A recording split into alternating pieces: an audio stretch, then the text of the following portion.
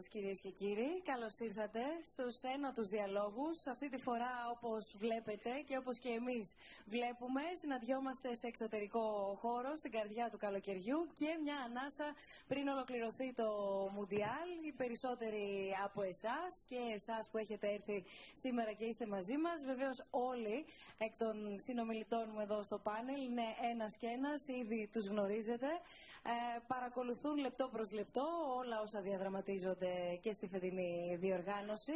Πάμε λοιπόν να ανοίξουμε μία συζήτηση για το πιο δημοφιλές, το πιο αγαπημένο άθλημα παγκοσμίως. Πραγματικά η στρογγυλή θεά, όπως λέγεται, κρίνει και χαρακτηρίζει πολλά πράγματα, κρίνει πορείες, χαρακτηρίζει συμπεριφορές όμως, καθορίζει κουλτούρες, διαπαιδαγωγή, ακόμα, οπότε θα επιχειρήσουμε να αγγίξουμε κάπως και να πειράξουμε ίσως όλα τα πρόσωπα που έχει το ποδόσφαιρο. Είτε βρίσκεται στις υψηλότερες κατηγορίες και στα πιο όμορφα και μεγάλα γήπεδα του πλανήτη, είτε στις φτωχογειτονιές, απ' άκρη σ' άκρη επίσης του ίδιου πλανήτη.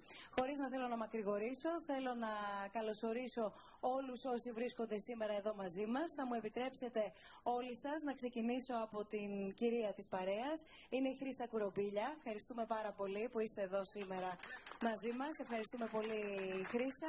Είναι διαιτητής, παίζει στην ανώτερη κατηγορία, είναι βοηθός στη Σούπερ Λίγκα, είναι γνωστά όλα. Είναι ο πρόεδρος του Ιδρύματος Σταύρος Νιάρχος, Ανδρέας Δρακόπουλος. Ευχαριστούμε πολύ που είσαι εδώ, Ανδρέα, γιατί αγαπάς πάρα πολύ το ποδόσφαιρο και έχεις ασχοληθεί με το χώρο του ποδοσφαίρου. Περιμένουμε να δούμε με ποιο τρόπο και τι έχεις διακρίνει κι εσύ αντίστοιχα, προσωπικά αλλά και το Ίδρυμα ευρύτερα μέσα σε ένα γήπεδο. Όπως για παράδειγμα έχουμε συζητήσει ότι ένα γήπεδο ποδοσφαίρου μπορεί να αντικατοπτρίζει την ίδια την κοινωνία. Έχει όρια, έχει κανόνες, έχει αντιπάλους, έχει συνεργάτες, έχει πολλά κοινά με την κοινωνία. Είναι όμως μαζί μας ο Εντμίλσον.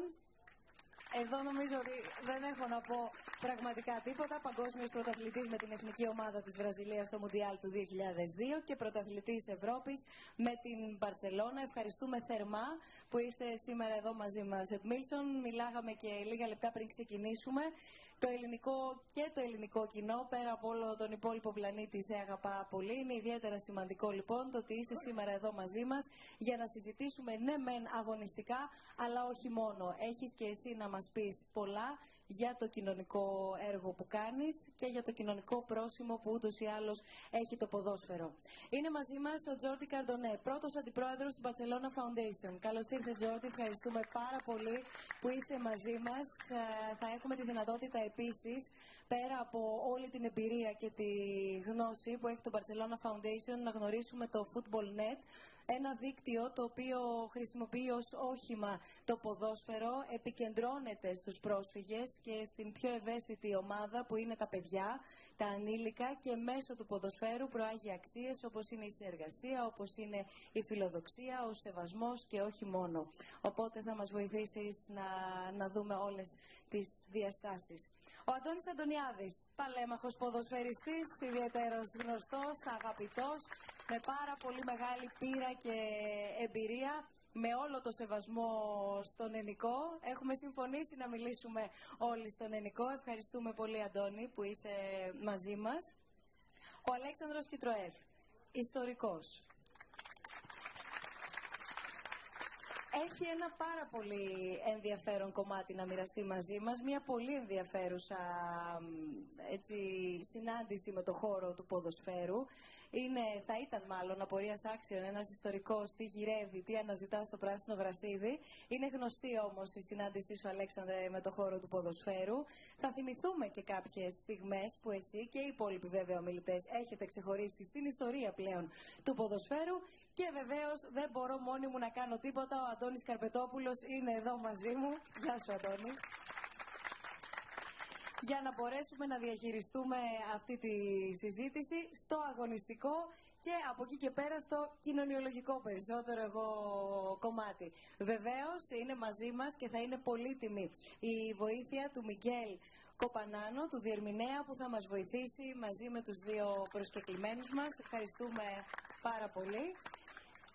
Θέλω λοιπόν να ξεκινήσω δίνοντας το λόγο κατευθείαν στους ομιλητές που είναι σήμερα εδώ μαζί μας και να ζητήσω ένα πρώτο εισαγωγικό σχόλιο από τον καθένα για οτιδήποτε του έρχεται στο μυαλό όταν ακούει ποδόσφαιρο. Πάρα πολύ σύντομα θα μοιραστώ μαζί σας ότι εμένα, που δεν είμαι σχετική και δεν το κρύβω με το χώρο του ποδοσφαίρου, ξέρω ότι όλα κινούνται γύρω από το Μουντιάλ. Είδα κι εγώ τον τελευταίο αγώνα, ήθελα να ξέρω ποιος θα πάει στον τελικό, όμως δεν θα ξεχάσω και μία εικόνα στους ακριτικούς λειψούς όταν είχα φτάσει και εκεί τα παιδιά είναι περισσότερα από τους ενήλικες. Αυτό λοιπόν που έδαινε τις διάφορες και διαφορετικές ηλικίες, καθώς δεν έχουν πολλά πράγματα να κάνουν στο νησί, είναι ένα πάρα πολύ ωραίο και πάρα πολύ καλά εξοπλισμένο και οργανωμένο γήπεδο ποδοσφαίρου που στην ίδια ομάδα μπορεί να είναι και ένα 5χρονο και ένας 12χρονος όμως ταυτόχρονα. Αυτή λοιπόν η εικόνα νομίζω μπορεί να ανοίξει τη συζήτησή μας. Δεν ξέρω αν θέλεις, Χρύσα, να ξεκινήσουμε με τη δική σου εισαγωγή.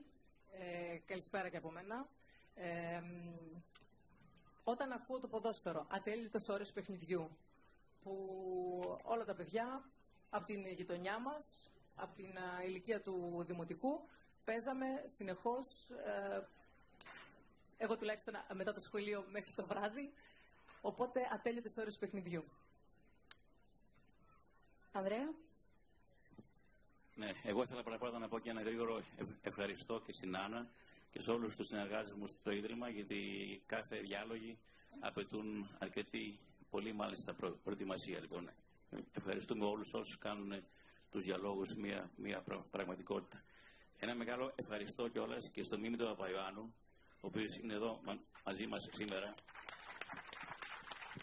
Και βέβαια και ο Νίκος Κεσαργάνης και ο Δωμάζος και ο Αντώνης Αντωνιάδης, αλλά ειδικά στο Μίμη, διότι υπάρχει μια συνέχεια και η αλήθεια είναι ότι πριν από περίπου 15 χρόνια βρεθήκαμε με το Μίμη όταν είχα διαβάσει ένα βιβλίο που είχε γράψει και είχαμε βρεθεί και αρχίσαμε ένα πρόγραμμα μαζί, το Ίδρυμα με το Μίμη, όπου το απαιτούμενο ήταν ο Μίμης να πάει σε χώρους ακριτικούς και στα νησιά και σε διάφορα μέρη της Ελλάδος να μιλάει για το αγωνίζεστε.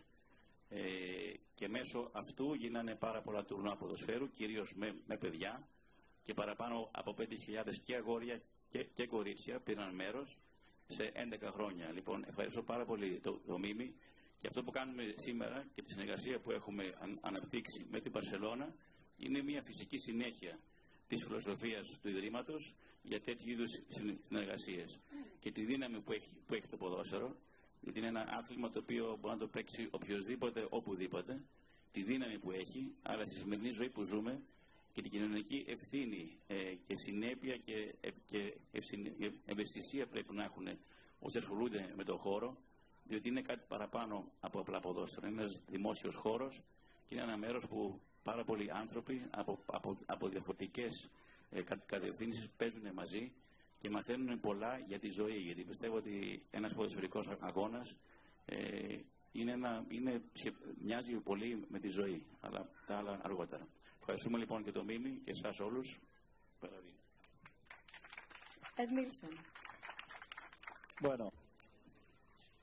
Καλησπέρα σας.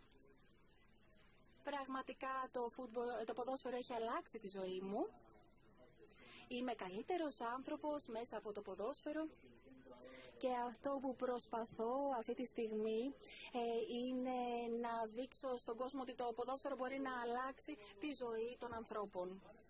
Με έκανε καλύτερο άνθρωπο και αυτή τη νέα ζωή είναι αυτή που προσπαθώ επίσης να προσδώσω και στους άλλους ανθρώπους. Jordi. Fútbol para mí es pasión. Για μένα το ποδόσφαιρο είναι πάθος, είναι αισθήματα, είναι συναισθήματα που δεν μπορώ εύκολα να εκφράσω. Αλλά όχι μόνο για το ποδόσφαιρο, για αυτά που συνδέονται με το ποδόσφαιρο. Έχουμε την ευκαιρία να είμαστε εδώ, αλλά δεν έχουμε έρθει να δούμε κάποιο παιχνίδι. Είμαστε εδώ για να μιλήσουμε για αυτό που υπάρχει πριν και μετά από το ποδόσφαιρο. Όλα έχουν να κάνουν με τους ανθρώπους. Για μένα το ποδόσφαιρο είναι πάθος. Γεννήθηκα γεννήθηκα σε μια οικογένεια όπου κάθε Κυριακή πηγαίναμε να δούμε ποδόσφαιρο. Είχα την δυνατότητα να μεγαλώσω σε ένα περιβάλλον όπου υποστήριζαν την ομάδα της Μπαρσελόνα και αυτή τη στιγμή είναι μεγάλη μου τιμή που είμαι μεταξύ του Προεδρείου της Μπαρσελόνα, το οποίο δεν έχει να κάνει μόνο με το ποδόσφαιρο αλλά και με τις κοινωνικές του διαστάσεις που με παθιάζουν. Και για μένα το ποδόσφαιρο πραγματικά είναι πάθος, είναι συναισθήματα τα οποία είναι δύσκολα να εκφραστούν, είναι δύσκολο να εκφράσουμε όλα όσα μας προσφέρει, όλα όσα μας δίνει το ποδόσφαιρο. Αλλά εδώ ήρθαμε όχι για να δούμε κάποιον αγώνα, εδώ ήρθαμε για να μιλήσουμε για το ποδόσφαιρο, για το πριν και για το μετά. Για τα άτομα, για τους ανθρώπους, για το πάθος που μας δίνει το ποδόσφαιρο. Για μένα το ποδόσφαιρο ήταν κάτι το οποίο ήταν συνυφασμένο με την οικογένειά μου. Θυμάμαι κάθε Κυριακή πηγαίναμε στο ποδόσφαιρο και μέσω του ποδοσφαίρου δημιουργούσαμε αυτό που λέγεται το ελμπαρσελονίσμο, ο βαρκελονισμός, δηλαδή η αγάπη προς την Μπαρσελόνα. Και βεβαίως είναι σημαντικό για τις κοινωνικές προεκτάσεις τις οποίες μας δίνει το ποδόσφαιρο και τις οποίες μπορούμε να εκφράσουμε. Αντώνη. Καλησπέρα σε όλους. Πρώτα απ' όλα θέλω να ευχαριστήσω τον κόσμο που σε αυτό το κάψωνα ήρθε για να παρακολουθήσει αυτή τη συζήτηση και δεύτερον να καλωσορίσω τους δύο ξένους μας, τον συνάδελφο των εκδήλωσεων και τον αντιπρόεδρο της Μπαρσελόνα, μιας πολύ μεγάλης ομάδας του Παγκοσμίου Ποδοσφαίρου. Καλώς ήρθαν στην πατρίδα μας. Και δεν μπορώ κι εγώ να παραλείψω να αναφέρω, όπως έκανε ο Πρόεδρος, την παρουσία τριών συναδέλφων μου της δικής μου εποχής, τον Δωμάζο, τον Παπαγιάννη και τον Σαργάνη, που μόλις μάθανε ότι θα γίνει αυτό το πράγμα, ήρθαν να μας παρακολουθήσουν. Ποδόσφαιρο. Το ποδόσφαιρο λοιπόν είναι το πιο διαδεδομένο, το πιο πολυσύνθετο και το πιο πολύπλοκο κοινωνικό φαινόμενο του πλανήτη, ανεξάρτητα από πολιτικο-οικονομικά συστήματα. Και αγαπιέται πάρα πολύ, διότι ποδόσφαιρο μπορεί να παίξεις σε ένα χώρο 5x5, να βάλουμε δύο κολπός να παίξουμε, ενώ άλλο άθλημα δεν μπορεί να συμβεί αυτό. Δεύτερον, το πιο δημοκρατικό άθλημα στον πλανήτη Γη επίσης. Μπορεί να παίξει κοντός, ψηλός, μέτριος, χοντρός, αριστερός, δεξιός, όλοι παίζουν, όλοι χωράνε. Στο ποδόσφαιρο χωράνε όλοι. Γι' αυτό λέμε είναι το πιο πολυσύνθετο κοινωνικό φαινόμενο του πλανήτη. Τώρα, τι οφείλουμε εμείς στο ποδόσφαιρο που παίξαμε μερικές εβδομάδες, κάπου 20 χρόνια, άλλα 30 χρόνια και πάει λέγοντας. Γυρίσαμε όλο τον κόσμο δωρεάν. Τσάμπα.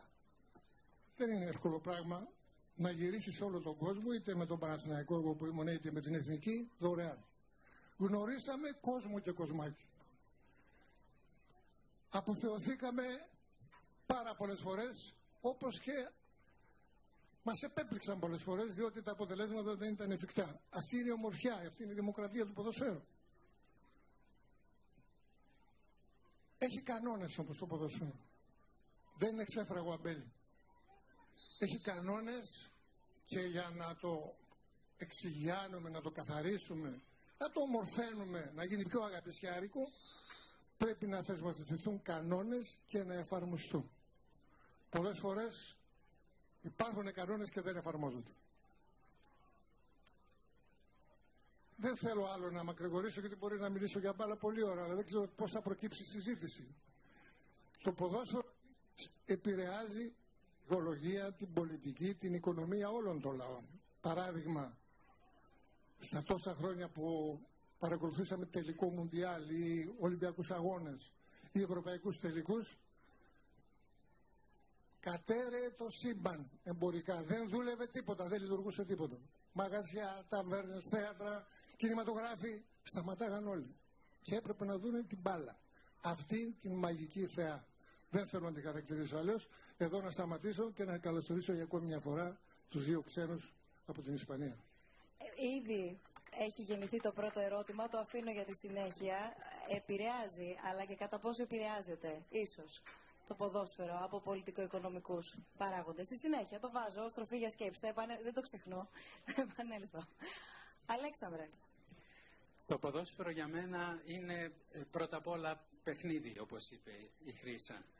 Είναι η παιδική μου ηλικία. Να τεινάζομαι από τη θέση μου στη Τζιμεντένια Λεωφόρο Αλεξάνδρας όταν ο Μίμης Δωμάζος έβγαινε από την καταπακτή οδηγώντας τον Παναθηναϊκό στον αγωνιστικό χώρο. Είναι να φεύγω κλαμμένος από τη Λεωφόρο Αλεξάνδρας όταν η ΑΕΚ του Μίμη Παπαϊωάννου μας κέρδισε 3-2 την περίοδο 64-65. Είναι όμως και πολλά άλλα πράγματα το ποδόσφαιρο και θα υποθεί σε κάποια στιγμή σε αυτή τη βραδιά και ας το πω εγώ πρώτος και αναφέρομαι στη ρίση τη γνωστή του Bill Shankly, του προπονητή της Liverpool, ο οποίος είπε σε μια στιγμή το ποδόσφαιρο δεν είναι ζήτημα ζωής και θανάτου, είναι κάτι πολύ πιο σοβαρό. Και για μένα αυτό νομίζω υπογραμμίζει αυτό το χαρακτήρα του ποδοσφαίρου. Είναι παιχνίδι, είναι χαρά, είναι παιδική ηλικία, είναι συγκίνηση και είναι ακριβώς και αυτή η κοινωνικοπολιτική διάσταση. Αντώνη, ήρθε η ώρα να μιλήσουμε δυο μας για Μουντιάλ επιτέλους. Να μην πω δηλαδή και εγώ τι είναι το ποδόσφαιρο. Φυσικά, αλλά αμέσως μετά θέλω να μας βάλεις λίγο στο κλίμα των ημερών. Να σας βάλω, θα προσπαθήσω, αλλά θέλω να πω για το ποδόσφαιρο μόνο ένα πράγμα. Έτσι, γιατί τους άκουσα όλους πολύ προσεκτικά. Την περασμένη Κυριακή είχαμε το μνημόσυνο ενός φίλου στη Νέα Σμύρνη, τον οποίο τον χάσαμε πριν από 4 χρόνια μετά το παιχνίδι της Βραζιλίας με τη Γερμανία. Εκείνο το περίφημο 1-7. Δεν είχε να κάνει με το παιχνίδι το γεγονός ότι ο άνθρωπος έφυγε από τη ζωή, απλώς συνέπεσε. Δηλαδή, ήταν και Γερμανόφιλος, είδε το καλύτερο παιχνίδι πιθανότητα της Γερμανίας όλων των εποχών και έφυγε την επόμενη. Πήγαμε λοιπόν να κάνουμε το μνημόσυνο του 4 χρόνια αργότερα και το λέω γιατί αναφέρθηκε στη φράση του Σάνκλη, ο φίλος μας ιστορικός. Το κάναμε και όταν τελείωσε το μνημόσυνο ο ιερέας μου είπε ποιος βλέπεις να το παίρνει, ποιος θα το σηκώσει. Αυτό είναι το ποδόσφαιρο. Δηλαδή όντως δεν υπάρχει ας πούμε κανένα όριο κατά τη γνώμη μου ανάμεσα στο ποδόσφαιρο και τίποτα. Δηλαδή δεν είναι ότι κάνεις ζήτημα ζωής και θανάτου, είναι ποιος το σηκώσει. Και επειδή αυτή την απάντηση δεν την έχουμε, γι' αυτό εξακολουθούμε να το παρακολουθούμε. Στις περισσότερες διοργανώσεις δεν την έχουμε. Τώρα για το Παγκόσμιο Κύπελλο, προφανώς δεν έχω να πω τίποτα φοβερό και τρομερό. Δεν ξέρω αν ήταν ένα πολύ ωραίο Παγκόσμιο Κύπελλο όπως λένε οι περισσότεροι, ή αν ήταν ένα Παγκόσμιο Κύπελλο. Εμένα όλα τα Παγκόσμια Κύπελλα μου αρέσουν. Δεν θυμάμαι κανένα Παγκόσμιο Κύπελλο που να μου άρεσε. Μου αρέσουν περισσότερο όταν τελειώνουν, γιατί με τον καιρό ο χρόνος τα κάνει ακόμα πιο όμορφα. Τούτο εδώ, επειδή γινόταν στην Ευρώπη, γινόταν σε ώρες πολύ βολικές, για να είναι και έτσι ένα σπουδαίο τηλεοπτικό προϊόν, θα αφήσει πίσω αναμνήσεις από εκπλήξεις και ωραία πράγματα. Και το πιο σπουδαίο, νομίζω, και μετά θα ήθελα και να ακούσω και τους υπόλοιπους, είναι ότι τελειώνοντας αφήνει και μια ωραία αίσθηση δικαιοσύνης σε αυτό το Παγκόσμιο Κύπελλο. Δηλαδή, είδαμε να φτάνει στον τελικό η Κροατία, η οποία απλώς έπαιξε καλή μπάλα, το οποίο δεν είναι λίγο, αλλά αυτό ήταν. Είχε μια καλή ομάδα και κάποιους καλούς παίχτες. Η Γαλλία, η οποία είναι έτσι πολύ, με πολλούς ας πούμε, η Γαλλία είναι η αμηχανία του ρατσιστή. Είναι μια ομάδα η οποία έχει σχεδόν όλες τις φυλές ας πούμε, του κόσμου μέσα της. Και παρόλα αυτά είναι παιδιά ενταγμένα σε μια κοινή λογική, σε ένα κοινό τρόπο να παίζουν για την ομάδα τους ας πούμε. Ήταν φαβορί από την αρχή και κατάφεραν να φτάσουν μέχρι το τέλος. Είχαμε δηλαδή και μια ανατροπή και αυτό που είναι έτσι λογικό και αυτό είναι ωραίο να συμβαίνει γενικά. Και το σπουδαιότερο, είχαμε αυτή την αίσθηση δικαιοσύνης, την οποία την έδωσε λίγο και το VAR, η χρήση του, το γεγονός ότι χρησιμοποιήθηκε η τεχνολογία για να έχουμε έτσι, τα καλύτερα δυνατά αποτελέσματα. Και όποιο παιδάκι έχει δει αυτό το Παγκόσμιο Κύπελλο για πρώτη φορά, και έχει δει πρώτη φορά Παγκόσμιο Κύπελλο και έχει δει αυτό το Παγκόσμιο Κύπελλο, νομίζω ότι μεγαλώντας θα γίνει ένα καλό παιδί.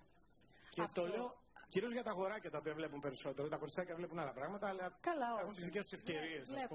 Βλέπουν και παίζουν. Ναι. Και τα αλλά ειδικά τα αγοράκια, δηλαδή το Παγκόσμιο Κύπελλο περισσότερο και από το ποδόσφαιρο έχει έναν ιδιαίτερο τρόπο να χαρακτηρίζει την ψυχοσύνθεση των πιτσιρικάδων. Για μένα είναι εκπαιδευτικό Παγκόσμιο Κύπελλο. Να το συνεχίσουμε αυτό, αλλά να το πούμε τουλάχιστον από μέρος μου ότι υπάρχουν ακαδημίες με πάρα πολλά νέα κορίτσια που πηγαίνουν στο ποδόσφαιρο. Οπότε... Ας βάλουμε λοιπόν και τα κοριτσάκια. Και πάντα εγώ νομίζω ότι τα κοριτσάκια έχουν μια μεγαλύτερη αποστασιοποίηση από το δράμα. Σε σχέση με τα αγοράκια. Τα κορίτσια, όχι. Νομίζω. Στο Παγκόσμιο Κύπελλο, όχι στα άλλα πράγματα. Τα κορίτσια, όχι. Χρύσα. Χρύσα. Λοιπόν, Χρύσα, μίλα. Λοιπόν, εγώ θέλω να πω ότι, όπως πολύ καλά γνωρίζετε, γιατί είπαμε ότι βρισκόμαστε στους ένατους διαλόγου σήμερα, εδώ και 9 μήνες λοιπόν σε αυτές τις συναντήσεις μας, αναπτύσσουμε μια συζήτηση, ένα διάλογο, όχι μόνο μεταξύ μας ή μεταξύ τους οι ομιλητές, αλλά μαζί με όλους σας, με όλους όσοι βρίσκεστε εδώ, οποιαδήποτε στιγμή θέλει να τοποθετηθεί ο καθένας σας το κάνει, αν θέλετε να ρωτήσετε επίσης, και βεβαίως όλοι όσοι μας παρακολουθείτε διαδικτυακά, γιατί δεν είμαστε μόνο όσοι είμαστε εδώ, αλλά και όλοι οι φίλοι και οι φίλες που μας παρακολουθείτε μέσω του live streaming, μέσω της ιστοσελίδας του Ιδρύματος Σταύρος Νιάρχος. Άλλωστε, πρωτοβουλία του Ιδρύματος Σταύρος Νιάρχος αποτελούν οι διάλογοι και φιλοξενούμαστε κάθε φορά, κάθε μήνα εδώ στο Κέντρο Πολιτισμού Ίδρυμα Σταύρος Νιάρχος. Καλησπέρα λοιπόν και σε εσάς. www.snf.org/live και www.snf.org/questions. Περιμένουμε και τις ερωτήσεις σας διαδικτυακά, εάν θέλετε να μας τις στείλετε, και τις υποβάλλουμε εδώ στους ομιλητές. Χρύσα, ένα σχόλιο και για το Μουντιάλ που παρακολουθούμε αυτό το διάστημα, και αμέσως μετά θέλω τον Ed Milson να ακούσει. Η αλήθεια είναι ότι ήταν λίγο διαφορετικά τα πράγματα και γενικά σε ένα παγκόσμιο κύπελλο όλοι περιμένουμε τις μεγάλες ποδοσφαιρικές δυνάμεις, Αργεντινή, Βραζιλία, να φτάσουν μέχρι το τέλος. Και η αποχώρησή τους τα έκανε τα πράγματα λίγο πιο περίπλοκα, Αντώνη, δεν ξέρω αν συμφωνείς.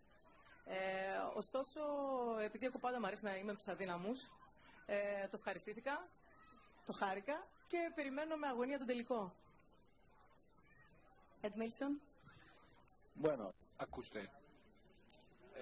Αυτό το Μουντιάλ, αν έχει καταδείξει κάτι, είναι αυτή η ισορροπία που πρέπει να υπάρχει στο ποδόσφαιρο σήμερα. Όπως η Ιταλία, η Ολλανδία, η Γερμανία και η Βραζιλία, ομάδες από τις πλέον φαβορί τελικά αποκλείστηκαν. Άλλοι περιμέναμε και άλλοι τελικά κατέφεραν να διακριθούν για τους τελικούς. Και αλλού πάλι, όπως το Μαρόκο ή η Αίγυπτος, ομάδες οι οποίες δεν ήταν παραδοσιακά πρωταθλητές, κατάφεραν με το ποδόσφαιρό τους να φτάσουν πολύ μπροστά και να δείξουν πολύ εξελιγμένη παρουσία. Τι να πω, όσο για εμάς τους Βραζιλιάνους ζήσαμε δύσκολες στιγμές. Λέγαμε θα πάμε λίγο πιο μπροστά από ό,τι τελικά πήγαμε. Στο τέλος πάντως τι να κάνουμε. Η Βραζιλία άφησε πίσω της ένα αποτύπωμα αρκετά ενδιαφέρον. Μια καλή εικόνα. Αποκλειστήκαμε και ξέρετε, όταν αποκλειόμαστε από το Μουντιάλ, στη Βραζιλία είναι πένθος εθνικό, σαν να έχει χαθεί κάποιο αγαπημένο πρόσωπο της οικογένειας. Τι να κάνουμε, στη Βραζιλία το να κερδίσει κανείς το Μουντιάλ είναι ιστορία ζωής και στόχος μιας ολόκληρης καριέρας.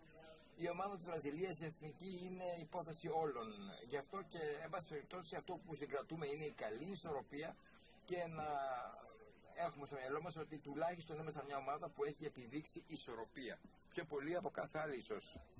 Όπως αυτό που γίνεται τώρα, βλέπουμε μια ισορροπία. Αυτό δείχνει μια ισορροπία. Είδαμε ομάδες οι οποίες δεν μπορέσαν να συμμετάσχουν, όπως ήταν η Ολλανδία, όπως ήταν η Ιταλία, που δεν πήγανε καν. Είδαμε άλλες ομάδες όπως η Αίγυπτος, όπως το Ιράν, οι οποίες μπόρεσαν να πάνε στα τελικά του Παγκοσμίου Κυπέλλου. Άρα βλέπουμε ότι υπάρχει και σε αυτές τις χώρες μια ανάπτυξη. Εμείς βεβαίως στη Βραζιλία δεν τα καταφέραμε. Τελειώσαμε λίγο άσχημα, γιατί νομίζαμε ότι θα μπορούσαμε να πάμε και ακόμα πιο μακριά. Και βεβαίως αποκλειστήκαμε. Και πρέπει να σας πω ότι στη Βραζιλία αυτό είναι σαν να πενθείς κάποιον από την οικογένειά σου. Είναι κάτι το οποίο αποτελεί ένα πένθος. Γιατί στη Βραζιλία έχουμε ένα όνειρο. Η κατάκτηση του Παγκοσμίου Κυπέλλου, γενικά η πρόοδος, είναι σαν ένα όνειρο. Εγώ από μικρό παιδί θυμάμαι ότι ήθελα σαν όνειρο, ονειρευόμουν να παίξω στην Εθνική Βραζιλία, ονειρευόμουν να κερδίσω με την Εθνική το Παγκόσμιο Κύπελλο. Τζόρντι.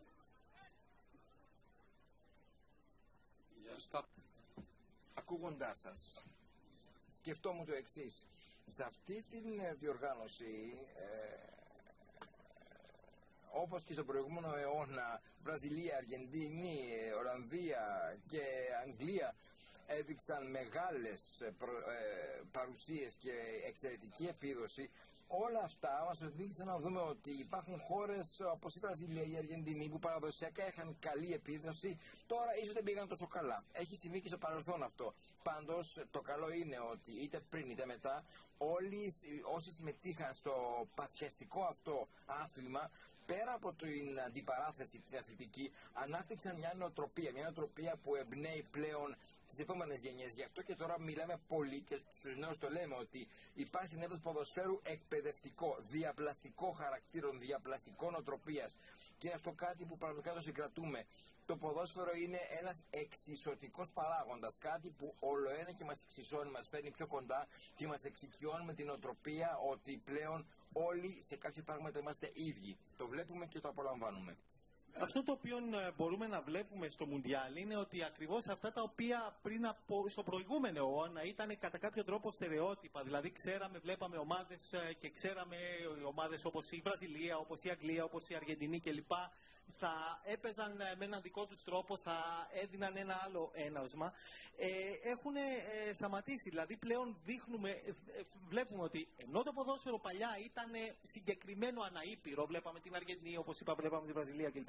Τώρα αυτή η διαφορά, αυτή η διάσταση έχει μειωθεί. Βλέπουμε πλέον κάτι πιο ομογενοποιημένο και μιλάμε πλέον για ένα ποδόσφαιρο το οποίο αποτελεί ένα στερεότυπο. Και αυτό δείχνει όλο ένα και περισσότερο την ομοιότητα που αποκτά το ποδόσφαιρο από ήπειρο σε ήπειρο. Και ουσιαστικά μιλάμε για μια πιο κοινή φάση και έναν πιο κοινό τρόπο να βλέπουμε το ποδόσφαιρο και να παίζεται το ποδόσφαιρο. Εγώ θα έλεγα να φύγουμε λίγο από το σήμερα, να γυρίσουμε στο παρελθόν, όπου θέλει ο καθένας να σταματήσει και να μοιραστείτε μαζί μας, Ανδρέα, αν θέλεις να ξεκινήσουμε μαζί, μια αγαπημένη φάση, μια αγαπημένη στιγμή, εν πάση περιπτώσει, ένα χαρακτηριστικό έτσι, σημείο που για κάποιο λόγο έχεις ξεχωρίσει. Ναι, νομίζω αυτό πάει πίσω, όπως είπε και ο Αντώνης πριν και ο Λέξινος, πίσω στα παιδικά χρόνια. Και νομίζω ότι κανείς μένει με τις στιγμές αυτές ως παιδί, μερικά παιχνίδια. Εγώ τότε μου άρεσε πολύ η Leeds στην Αγγλία και είχε πολλές στιγμές και καλές και άσχημες, αλλά πιστεύω ότι και από εκεί πέρα παίρνεις μαθήματα. Πρώτα το να παραμείνεις πιστός σε μια ομάδα, αυτό το οποίο με τις αναμνήσεις που έχεις και τις καλές και τις κακές, και είναι και αυτό ένα μάθημα ζωής. Λοιπόν, και οι αγώνες της Leeds τότε, και ήταν και ειδικά ένας αγώνας στη Θεσσαλονίκη, που οι παλιότεροι θα θυμούνται ένα διαιτητή, έναν κύριο Μίχα, ο οποίος είχε τότε καταστρέψει τη Leeds, μετά βγήκαν και ιστορίες. Αλλά είναι ιστορίες ζωής και αναμνήσεις που σε βαστάνε και παραμένεις μέσα στον χώρο με άλλες αναμνήσεις. Μπορούμε να δούμε και κάτι? Όχι. Ωραία. Αντώνη. Πρέπει να κάνω μια τοποθέτηση εγώ για το... Ναι, αλλά θέλω την αγαπημένη σου, θέλω όλους να σας ρωτήσω. Δεν θέλεις για μετά? Τώρα θέλεις? Ναι. Άμα θέλεις τώρα, να χαλάσουμε το χατήρι. Λοιπόν, επειδή έχω βάλει μερικά γκολ εγώ στη ζωή μου, περίπου 1017, σε επίσημους αγώνες, το καλύτερο γκολ, το πιο ουσιαστικό για μένα, πρέπει να το έχει αναγνωρίσει και ο Μίμης ο Δωμάδος, είναι το γκολ που έβαλε στις 9 Μαρτίου, 9 η ώρα ακριβώς, 9 νούμερο εγώ, 9 λεπτά πριν λήξει το μάτς και το ένατο γκολ στο κύπελλο πρωταθλητριών ομάδων Ευρώπης, δηλαδή το Champions League. Ίσως με αυτό το γκολ φτάσαμε στο τελικό με τον Άγιαξ που παίξαμε στο Γουέμπλι. Αυτό το γκολ ήταν το πιο ουσιαστικό της καριέρας. Βεβαίως έχω βάλει αρκετά γκολ, πολύ περίεργα, ιδιόρυθμα, τυχερά. Έτσι είναι, την μπάλα δεν σκοπεύεις πάνω σε μια γωνιά, αλλά αυτό το γκολ, επειδή σημάδεψε και την πορεία του Παναθηναϊκού στο Γουέμπλι, γιατί για πρώτη φορά έφτασε η ελληνική ομάδα και δεν φαντάζομαι, μακάρι αλλά δεν φαντάζομαι άλλη φορά ελληνική ομάδα να φτάσει στο τελικό του Champions League. Τώρα να πω για μερικούς που έχουν μια σύγχυση. Παλαιότερα αυτός ο θεσμός λεγόταν Κύπελλο Ποδοσφαίρου Ομάδων Ευρώπης. Και από το 1992 ο ίδιος θεσμός μετονομάστηκε στο Champions League. Γιατί έρχεται κάποιος και σου λέει, μα δεν ήταν το Champions League τότε, ήταν κύπελλο ποδαρετριών. Μα είναι ο ίδιος ο θεσμός που καθιερώθηκε το 1955 μέχρι σήμερα. Έτσι για την ιστορία, για να μαθαίνει και ο κόσμος 5 πράγματα παραπάνω από εμάς. Να κάνουμε μια τοποθέτηση για το Μουντιάλ που παρακολουθήσαμε. Μου επιτρέπεις δηλαδή? Άμα μου επιτρέπεις. Λοιπόν, ήθελα να κάνω 2-3 παρατηρήσεις. Πρώτον, για πρώτη φορά αποσίασε η Ιταλία. Από το 1930 που καθιερώθηκε το Μουντιάλ, πρώτη φορά αποσίασε η Ιταλία. Δεν έχει ξαναγίνει ποτέ. Αποσίασε και η Ολλανδία. Άλλη μεγάλη ποδοσφαιρική δύναμη, όχι μόνο ευρωπαϊκά. Η ομάδα του Κρόιφ, παραδείγματος χάρη, όπου ήταν η ίδια γενιά με εμάς που παίξαμε στο Γουέμπλεϊ, ήταν αχτύπητη ομάδα. Με εκείνη την ομάδα ορχήστρα. Επίσης, έφυγε νωρίς η Αργεντινή. Δεν έχει ξαναγίνει αυτό. Έφυγε νωρίς η Ουρουγουάη. Η Ουρουγουάη είναι η πρώτη χώρα που κατέκτησε το Μουντιάλ, το 1930. Τώρα εγώ θα είμαι πιο βασιλικότερος από το βασιλιά, για το να απευθύνω λίγο στον ατιμήσεων. Νομίζω ότι η Βραζιλία με το Βέλγιο σε 2 φάσεις, νομίζω μίλαγα τώρα με τον Καρπετόπουλο, με τον Αντώνη, στον ονόματό μου, ότι αδικήθηκε σε 2 φάσεις, μπορεί να πάρει ένα πέναλτι. Το πέναλτι το ένα ήταν πέναλτι και αποβολή. Άρα αν σοφάριζε η Βραζιλία, η οποία ερίστο εμπαρόδο είναι η πολυνίκης χώρα του Μουντιάλ, η χώρα που κατέκτησε περισσότερες φορές το Μουντιάλ, να τα λέμε αυτά, γι' αυτό και έχει πολύ κόσμο σε όλο τον πλανήτη. Όπως είπε ο Εκμίλσον, ότι είναι θέμα ζωής και θανάτου. Αλλά σε αυτοκτονία άμα χάσει η Βραζιλία. Δεν το δέχεται ότι είναι δεύτερος, τρίτος. Πόσο μάλλον τώρα που τερμάτισε 8ος, 7ος. Θέλω να πω ότι εκεί αδικήθηκε. Αλλά και η Βραζιλία έφυγε νωρίς. Η Γερμανία χάθηκε, η Ισπανία. Ομάδες δυνατές. Και πρέπει να συμφωνήσω και με τους προαλήσαντες ότι ανέβηκε το ποδόσφαιρο σε όλες τις χώρες. Σε όλες τις χώρες πάνε προπονητές από Ευρώπη ή από Νότια Αμερική, τους μαθαίνουν τα μυστικά της μπάλας. Επειδή υπάρχει και χαμηλό βιωτικό επίπεδο, τα δίνουν πολύ στην μπάλα, άρα από την μπάλα προσδοκούν πολλά πράγματα, να λύσουν το πρόβλημα το δικό τους και των οικογενειών τους και ένα σωρό άλλα πράγματα που συντρέχουν να αναπτυχθεί το ποδόσφαιρο παγκοσμίως. Γιατί όπως δέχτηκε και είδαμε και όλοι μας, ομάδες που δεν είχαν παράδοση και να εμφανίζουν ένα σύνορο και λες τι γίνεται. Επίσης ένα άλλο που παρατήρησα, αποθεώθηκαν οι στατικές φάσεις. Μπήκαν πολλά γκολ, διαμορφώθηκαν αποτελέσματα από στημένες φάσεις. Δηλαδή, φάουλ ή πέναλτι. Και το βαρ. Και το βαν. Και αυτό βοήθησε το βαρ. Όμως μπήκανε πολλά γκολ από στημένες φάσεις. Τα περισσότερα ίσως. Αν κάνουμε μία αναδρομή, μία ανασκόπηση, θα δούμε ότι πολλά φάουλ επίσης έγιναν στην ποδοκνημική. Σημαδεύουν πολύ αμυντική χαφ. Σε ένα μάτς έγραψα 9 φάουλ εσκεμμένα. Δεν ξέρω αν διαθέτει της προσοχής των διαιτητών, στο να το απευθυνθώ στην κυρία του φίλη μου. Σημαδεύουν στο κουντεπιά που λέμε, στην ποδοκνημική κατά την ιατρική ορολογία, με τις τάπες επάνω στο πόδι. Είναι πολύ επικίνδυνες φάσεις. Μπορεί να σου γυρίσει το πόδι και να σου κόψει και την μπάλα. Και πολλές φορές δεν υπέστησαν και τις συνέπειες. Ή τα βλέπουν και δεν τα σφυράνε. Και το βαρ, ναι, έχω την αίσθηση ότι βοήθησε λίγο από την αρχή και μετά λίγο το σνομπάρισαν οι διαιτητές. Ο διαιτητής δηλαδή της Βραζιλίας με το Βέλγιο δεν είχε το κουράγιο να πάει να διαπιστώσει είναι απέναντι ή δεν είναι. Αφού διαμαρτύρονται οι παίκτες. Ετοιμαστείτε όλοι οι ομιλητές να τοποθετηθείτε καταλήλως. Θα μου επιτρέψετε εγώ να παραμείνω στο παρελθόν. Για κάποιο λόγο έχω άρνηση με το παρόν. Τι θέλετε να πω άλλο? Όχι, θέλω να ακούσω και. Από μένα δεν θα πεις κάτι. Συζήτηση κάνουμε. Ανά, ο Εντμίλσον έχει βάλει ένα γκολ στο Παγκόσμιο Κύπελλο. Θέλω να ακούσω την ιστορία του Αλέξανδρου. Όταν του ξαναδώσουμε το μικρόφωνο, ναι, θα ήθελα να μας πει λίγο πώς είναι να βάλεις ένα γκολ στο Παγκόσμιο Κύπελλο. Ναι, είναι ο μόνος από εμάς, εδώ όλους, που έχει βάλει ένα γκολ στο Παγκόσμιο Κύπελλο. Αυτό είναι πολύ μεγάλη αλήθεια, Αντώνη, και καλά κάνεις και μου το λες, γιατί έτσι το έχω κατά νου. Αλέξανδρε, θέλω να θυμηθείς εσύ τη στιγμή που ξεχωρίζεις και θα έχουμε τη δυνατότητα να τη δούμε κιόλας, και γιατί βέβαια.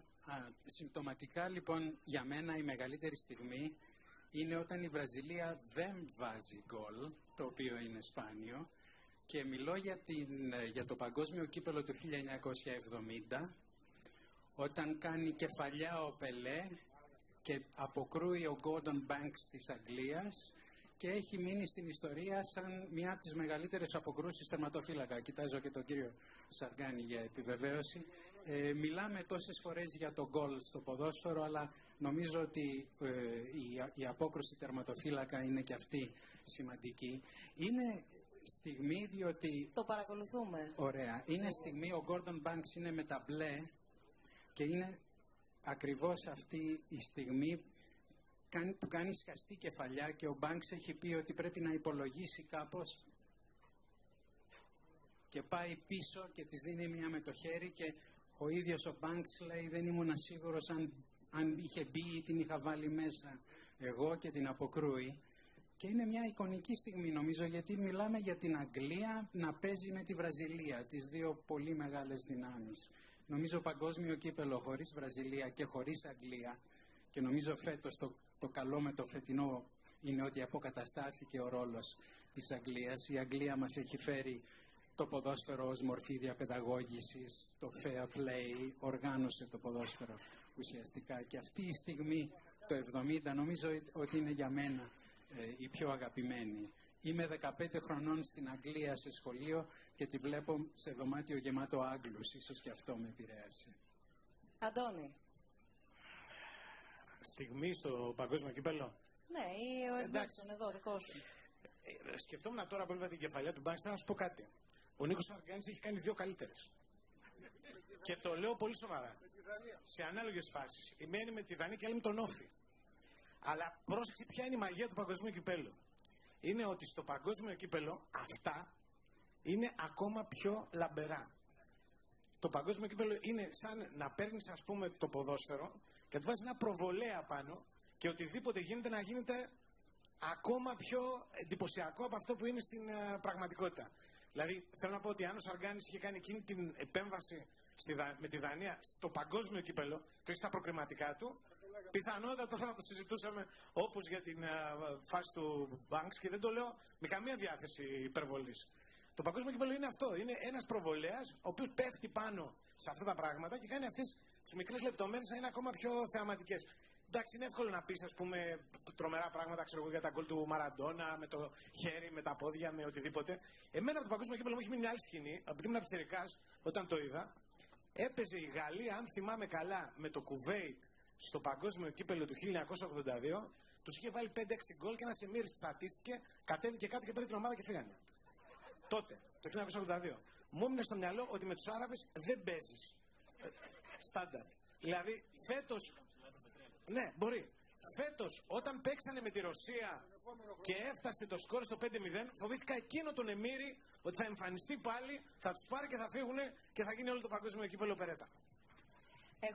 Ρίχνω κλεφτές ματιές γιατί έχουν ήδη φτάσει τα μηνύματα, τα οποία μπαίνουν έτσι λίγο στην άλλη πλευρά του ποδοσφαίρου, αναφορικά με τη δημοκρατική φύση του ποδοσφαίρου, ότι την ίδια ώρα είναι και το άθλημα που εκφράζονται οι πιο έντονες ρατσιστικές συμπεριφορές. Οπότε θέλω να ζητήσω στη συνέχεια την τοποθέτησή σας. Να δούμε όμως και λίγο Ed Milson και Αλέξανδρε, ναι. Τοποθέτηση για την άλλη πλευρά του ποδοσφαίρου, αλλά να ακούσουμε τον Ed Milson με τον γκολ, νομίζω. Ναι, το γκολ ήταν πολύ σημαντικό για εκείνο το Μουντιάλ. Για μένα είναι μια κίνηση δημιουργικότητας, μια κίνηση όπου είναι αυθόρμητη. Όταν ήμουν μικρός και έπαιζα στον δρόμο, το έκανα πολύ. Είναι κάτι φυσικό για μένα, μου βγαίνει φυσικά. Το να βάζεις ένα τέτοιο γκολ για μένα ήταν μια πολύ γρήγορη αντίδραση και κατάφερα να βάλω ένα πολύ σημαντικό γκολ για μένα στο Μουντιάλ. Γιατί ξεκίνησα να παίζω ως βασικός στο πρώτο παιχνίδι, στο δεύτερο έμεινα έξω, αλλά από τη στιγμή που έβαλα αυτό το γκολ δεν μπορούσα να με βγάλει πια ο προπονητής από την ομάδα. Άρα λοιπόν συνέχισα να παίζω και αυτό ήταν δώρο για μένα. Αυτό είναι το δώρο. Δεν ξέρω πώς έγινε, αλλά ήταν ένα δώρο. Ο Εντελμίσον ότι το να πετυχαίνεις ένα γκολ είναι πάρα πολύ σημαντικό και πάρα πολύ σημαντικό ήταν σε εκείνο το Μουντιάλ, ήταν αποτέλεσμα ενός αυτοσχεδιασμού, ήταν όμως κάτι το οποίο το σκεφτόμουν, προσπαθούσα να το πραγματοποιήσω ήδη από το δρόμο, ήταν ένα φανταστικό τέρμα το οποίο κατάφερα. Στον πρώτο αγώνα είχα παίξει βασικός και στο δεύτερο μετά ήμουνα εκτός και μετά από εκεί και πέρα αφού πέτυχα τον γκολ πραγματικά ο προπονητής μου δεν μπορούσε να βρει τρόπο να με βγάλει εκτός ομάδος. Νομίζω ήταν το δεύτερο ωραιότερο γκολ σε εκείνο το Παγκόσμιο Κύπελλο. Το πρώτο ήταν το Ροναλντίνιο. Δεν το χαλάω, είναι. Και αυτό βραζιλιάνικο. Πιστεύω ότι δεν ήθελε να σουτάρει. Ήθελα να σουτάρω εκεί πέρα, ήταν μάλλον από το κέντρο. Και Ρόνι sempre dice que... Ο Ρόνι λέει πάντα ότι προετοιμαζόμουν και ότι πήγα λίγο πιο μπροστά. Απλά ήμουν εκεί και έβαλα την μπάλα μέσα. Για μένα δεν ήταν έτσι, ήταν από το κέντρο σουτ και η μπάλα μπήκε.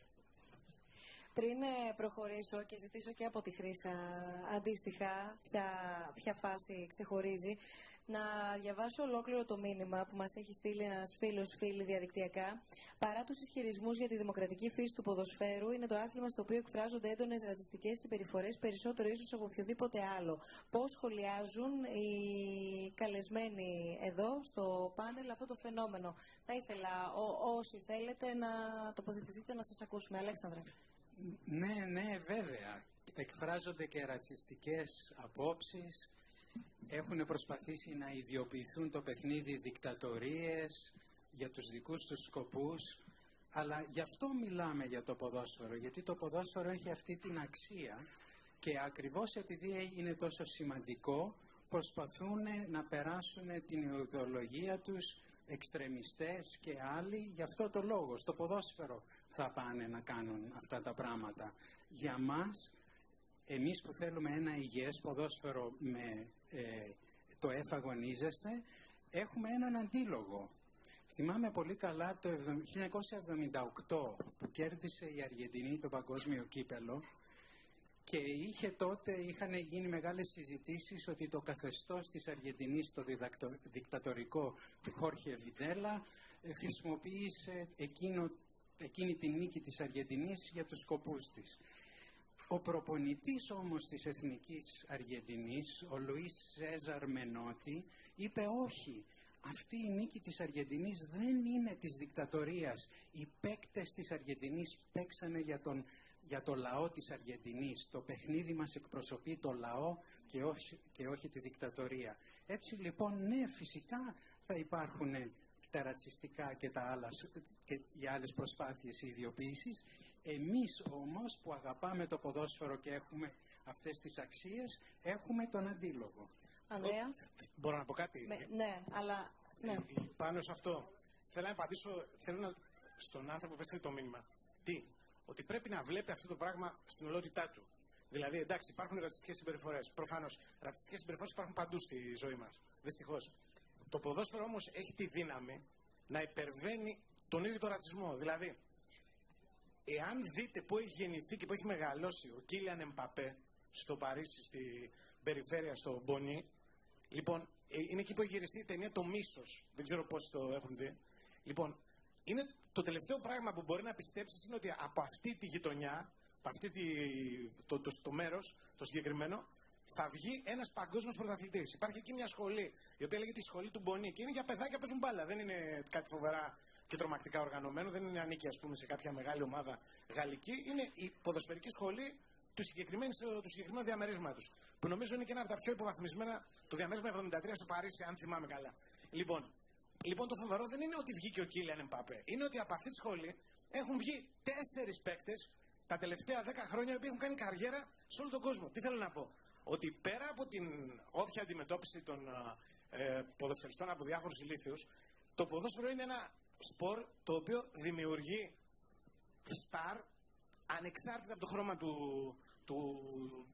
του δέρματός τους, από το που προέρχονται, από το πώς έχουν μεγαλώσει, από οπουδήποτε. Στην Αγγλία το 1980 υπήρχε μόνο ένας μαύρος ποδοσφαιριστής στην εθνική, ο Viv Anderson.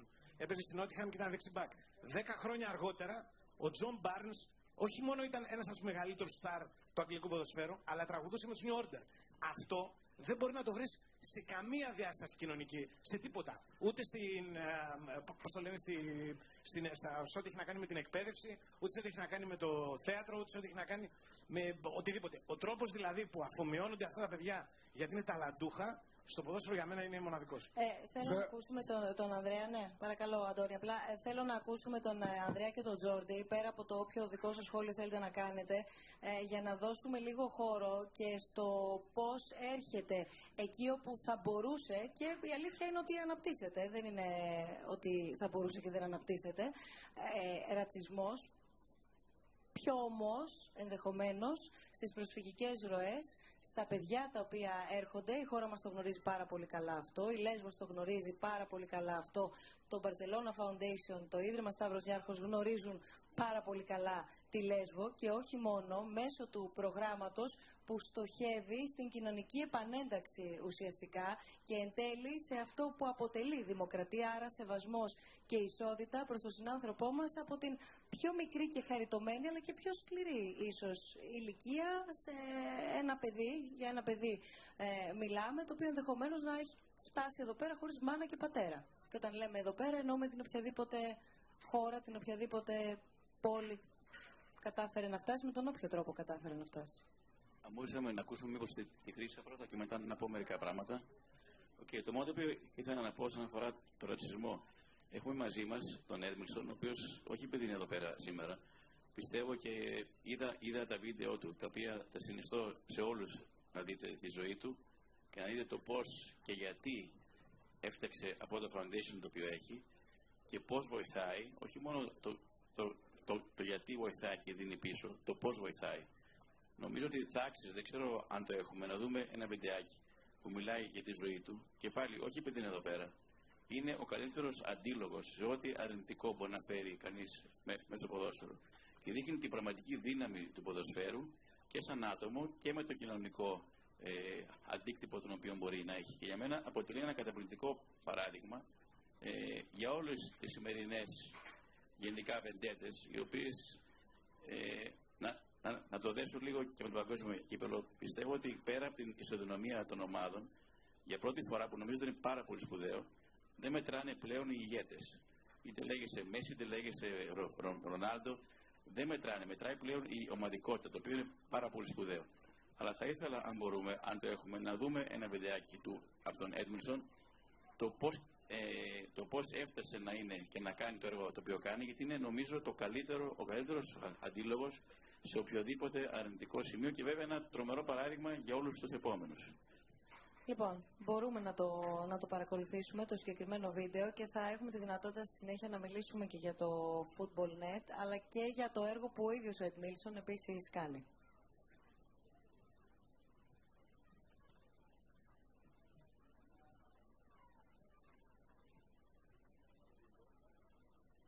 Meu nome é Iulίου, nasci em Itacoatinga, no interior de São Paulo, e dia eu tive o som.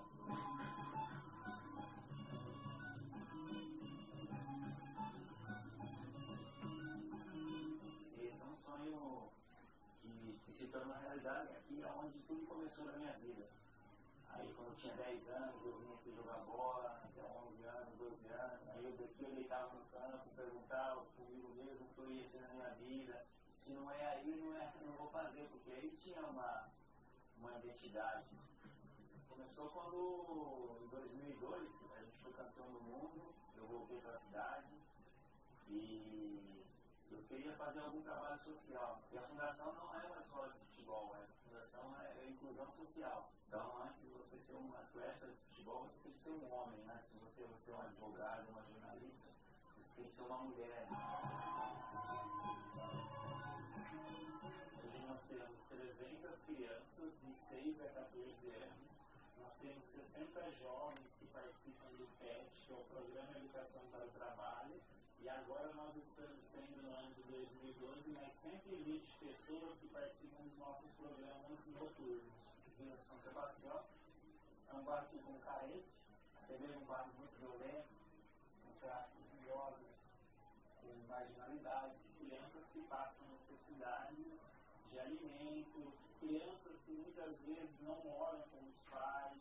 Muitas crianças têm ou o pai ou a mãe que estão presos. Nós tentamos buscar realmente aqueles que vivem um risco, vem na fundação, tem uma autoestima muito baixa, eles não acreditam no seu potencial, não acreditam na sua beleza, eles se acham feios, se acham menosprezados. Uma delas nós fizemos no dia do hot dog. E uma das crianças comeu e guardou outro. E aí um dos nossos educadores chegou e disse, você não vai comer o seu lanchinho? Ele, não, sim, eu não vou comer porque eu sei que minha mãe não tem nada em casa para comer. E eu prefiro levar isso para minha mãe. Meu filho sempre precisa de alguma coisa. E nós não temos condições, sabe? Não é fácil. Eu sei que nós vamos ter a nossa casa, mas vamos ser felizes, né?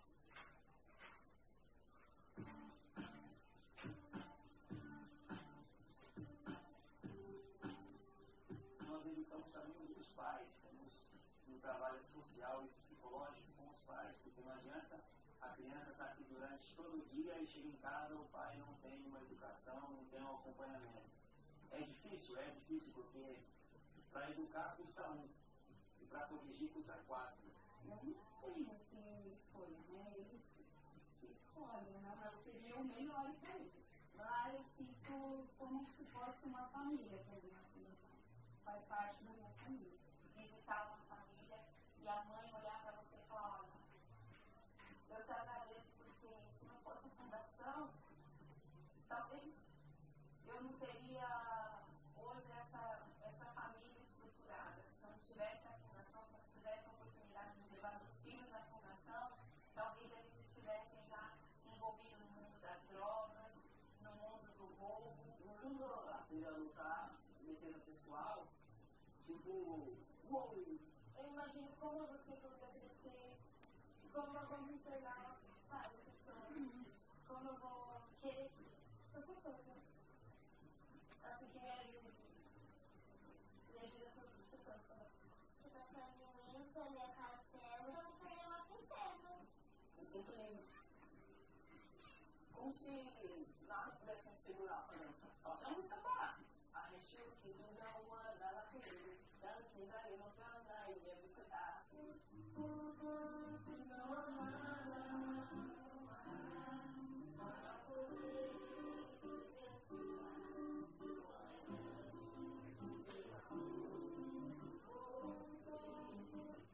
O nosso trabalho aqui de fazer com que eles acreditem no potencial deles, no intelecto e principalmente no futuro. A fundação ela oferece uma base para que o próprio ser humano seja o precursor da sua história. Pensar nas famílias da fundação é pensar que nós estamos levando para essas famílias uma oportunidade de sonhar grande. Através de uma educação bem feita, você pode transformar uma cidade, um país.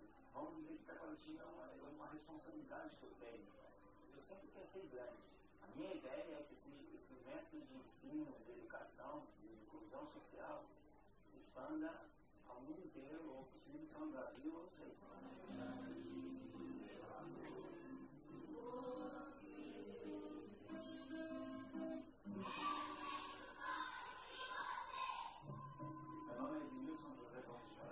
Nasci em Taquaritinga, no interior de São Paulo, Brasil, e sei que uma bola pode mudar uma vida.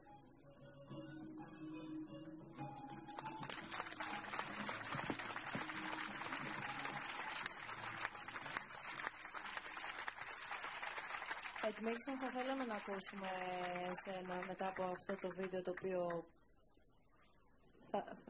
θα θέλαμε να σε ακούσουμε μετά το βίντεο το οποίο παρακολουθήσαμε και γνωρίσαμε ένα πολύ μικρό μέρος του έργου που κάνει το Ίδρυμά σου και εν τέλει να μας βοηθήσει να κατανοήσουμε πώς σε κάνει να δημιουργείς όνειρα, είτε θέλεις να γίνεις ποδοσφαιριστής είτε όχι το ποδόσφαιρο, πώς σε κάνει να επικοινωνήσεις και να είσαι ενεργό μέλος μιας κοινωνίας.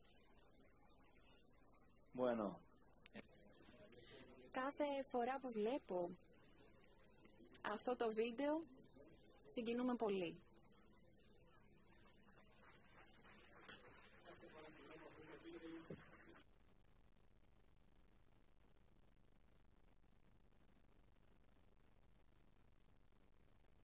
πολλές φορές δεν καταλαβαίνουμε τι περνάει ένα παιδί σε μια χώρα όπως η Βραζιλία.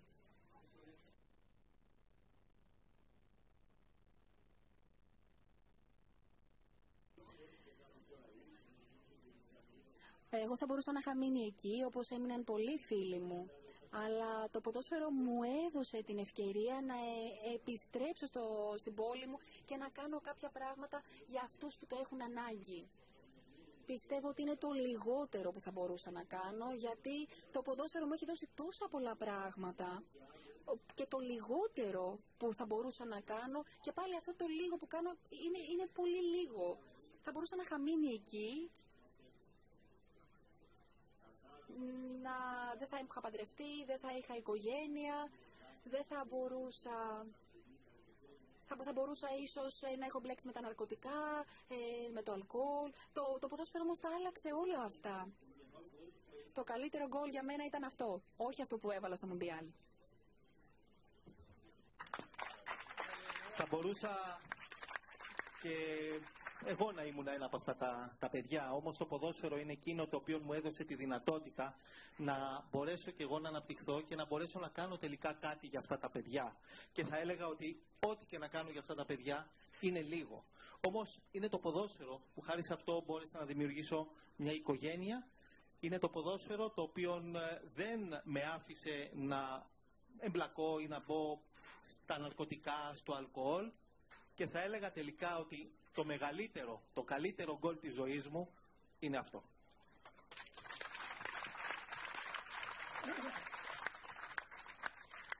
Τζόρντι, να μείνουμε στα παιδιά και να δούμε την επίδραση που μπορεί να έχει το ποδόσφαιρο και όλα όσα συζητάμε, όλες οι αξίες αλλά και η σημειολογική πια επίδραση που μπορεί να έχει από την παιδική τους ηλικία, όσο σκληρά και αν είναι τα βιώματα και όσο μόνα τους και αν είναι αυτά τα παιδιά.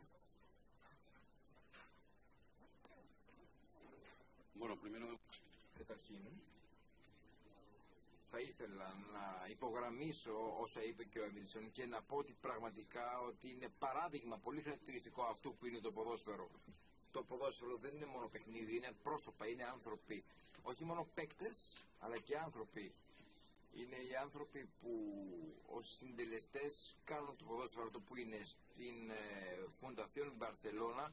Μπορούμε πραγματικά να καυχηθούμε ότι έχουμε αξίες σαν αυτές τις οποίες περαμείνεται ο Εντμίλσον και ότι οι παίκτες μας, είτε μέλη του δικού μας Φουντασιόν είναι ή άλλων φορέων, όπως είναι ο Μέση και τόσοι παίκτες που συμμετέχουν σε τέτοιες δομές, είναι γιατί έχουν καταλάβει ότι οφείλουν να επιστρέψουν στη ζωή κάτι από αυτά τα πολλά που πλουσιοπάροχα τους έδωσε. Είναι υποχρέωση και είναι κάτι που περιποιεί τιμή στους μεγάλους παίκτες και σε κάθε άλλο άνθρωπο που παίζει ποδόσφαιρο που αισθάνεται πρόσωπο, όχι μόνο παίκτης. Πάνω σε αυτά τα οποία ανέφερε ο Εντμίλσον, ότι το ποδόσφαιρο δεν είναι μόνο ιδέες, δεν είναι μόνο πράξεις, αλλά πάνω απ' όλα είναι άτομα. Και είναι άτομα τα οποία κάνουν αυτά που είδατε. Στην Μπαρσελόνα έχουμε ακριβώς άτομα και μέσω της δουλειάς τους τα άτομα αυτά μπορέσαν να κάνουν ιδρύματα, όπως αυτό που είδατε. Έχουμε το Ίδρυμα Κρόιφ, έχουμε το Ίδρυμα του Βιδάλ, έχουμε το Ίδρυμα Μέση, και πραγματικά είναι τιμή να έχουμε τα άτομα αυτά, δεδομένου ότι δημιουργούν με αυτό που κάνουν, χάρη στο ποδόσφαιρο, κάτι σημαντικό και δείχνουν πέρα από το ποδόσφαιρο πόσο μεγάλοι άνθρωποι είναι. Και μια και προηγουμένως είχαμε ξεκινήσει να μιλάμε για τον κοινωνικό αποκλεισμό, τίθεται θέμα ξενοφοβίας, συζητείται ο ρατσισμός σαν φαινόμενο. Λοιπόν, το ποδόσφαιρο είναι εδώ για να σκοτώσει και σκοτώνει το ρατσισμό, τον καταπολεμά. Το ποδόσφαιρο για τους νέους, όλους εδώ είτε αλλού τους νέους, και να ξέρετε, το Ίδρυμα μας δουλεύει σε πολλές χώρες, σε χώρες όπου μας στήξουν πραγματικά και πολύ περισσότερο από ρατσισμό από την Ισπανία. Ο ρατσισμός υποχωρεί αισθητά. Αυτό και ο κοινωνικός αποκλεισμός. Δεν είναι μόνο η κοινωνική αδικία, αλλά οπουδήποτε υπάρχει αρνητικότητα, το ποδόσφαιρο κερδίζει. Το καταδεικνύουν τα παιδιά, εισπράττουν το παράδειγμα των παικτών και όταν με υπευθυνότητα ως ενήλικες συμπεριφερόμαστε, τα παιδιά μιμούνται. Θυμάμαι όταν ήμουν μικρός, το ποδόσφαιρο ήταν άθλημα. Σήμερα το ποδόσφαιρο είναι κουλτούρα, είναι σύστημα αξιών. Και μιλήσαμε πριν για κοινωνική περιθωριοποίηση, για ξενοφοβία, για ρατσισμό. Και θα έλεγα ότι το ποδόσφαιρο έρχεται να σκοτώσει το ρατσισμό. Δουλεύουμε σε 53 χώρες του κόσμου. Και ακριβώς η διαφορά είναι ότι χάρη στο ποδόσφαιρο, μέσω του ποδοσφαίρου μπορούμε να νικήσουμε όλες αυτές τις καταστάσεις. Και ασχολούμαστε με παιδιά. Τα παιδιά ουσιαστικά δεν ευθύνονται για αυτά τα οποία κάνουμε εμείς οι μεγάλοι. Ουσιαστικά λοιπόν αυτό που προσπαθούμε μέσω του ποδοσφαίρου είναι να δώσουμε αξίες. Γιατί το ποδόσφαιρο είναι αξίες. Θέλω σε αυτό το σημείο να παρακολουθήσουμε και το βίντεο για να γνωρίσουμε όσοι ενδεχομένως δεν γνωρίζουμε τη δράση αλλά και τον τρόπο με τον οποίο λειτουργεί ένα ολόκληρο δίκτυο από το Barcelona Foundation, από το Ίδρυμα της Μπαρτσελώνας, στοχεύοντας την κοινωνική ένταξη και επανένταξη ουσιαστικά παιδιών τα οποία έχουν φύγει από τη χώρα τους και είτε βρίσκονται μόνα τους είτε με όποιον τα συνοδεύει σε μια ξένη χώρα.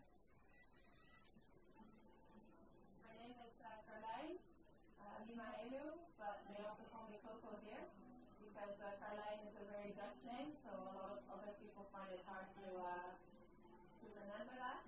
At Karateka, I am a sports and football coordinator and also responsible for the football next program.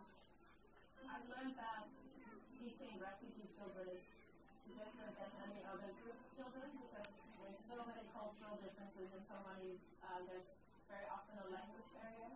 So it's, for me, it was a challenge.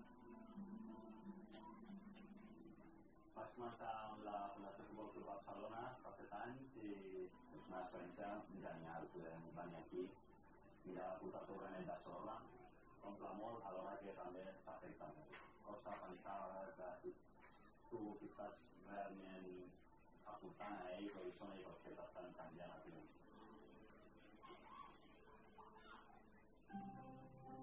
El programa Componer és un projecte de la Fundació Futbol Club Barcelona on utilitzar principalment la metodologia en 3 temps per fomentar l'educació en valors a través de la pràctica esportiva. El partit en 3 temps i la metodologia consisteix principalment en donar l'oportunitat als nens de gestionar les normes del joc, en un segon temps es juga al joc en qüestió i finalment es fa en el tercer temps una avaluació i una reflexió del que es pot aprendre dels jocs fets i dels partits en funció dels valors i les normes pactades en un inici. The first, we talked about football, about teamwork and something like that. And then we play a match, and then we go to play football. But if your speaker agrees, we then we play football. Within the football net program, we have a very big variety of children. We have ages between 6 and 18. For instance, we have 2 boys. One is from Zimbabwe and the other one is from Iran, and they became best friends. And so they originally don't share the same language, but through the program, they became really close friends. But Barcelona Foundation Group has its respect, and it's the first day of life, because in the life is the first day. Aquests nanos ens agraeixen molt el fet de poder tenir activitats que estiguin organitzades, que tinguin uns adults que estiguin pendents d'ells, que se'ls doni veu. Agraeixen molt el fet que puguin tenir companys per un camí, poder disfrutar de l'esport, que és el que sempre ens estan encantats. Si passem per aquí qualsevol dia, sempre estan preguntant quan hi ha entrenament, perquè l'entrenament és el que ells viuen molt el dia a dia, necessitant. Very relaxed. When I will come home and then I sleep and then very relaxed. The football is good for me and I like football and I don't like swimming like guitar. I like that stuff.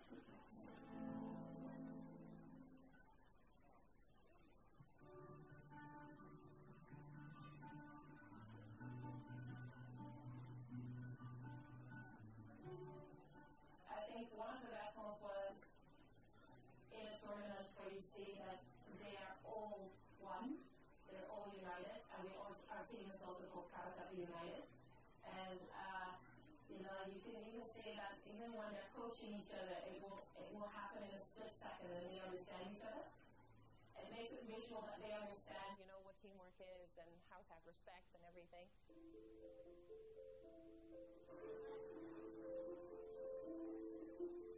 They all love Barcelona. There's maybe 1% that says no, Real, but they all love Barcelona. I don't like to play with Real. I like play with Barcelona. Quan veuen que de cop venen uns jugadors aquí en el mateix camp de Karatete i són del Barça, tothom està molt exaltat, molt emocionat, no? Estan feliços de veure doncs, que el Barça es preocupa per ells, que el Barça no només està a la televisió, el Barça també doncs, ve aquí i també els hi dona suport. Have heroes from Barcelona team, Messi and all the others. Do you know what happened here with Barcelona when Barcelona come and visit this place? Oh my God! It's from the happiness and best day from this side.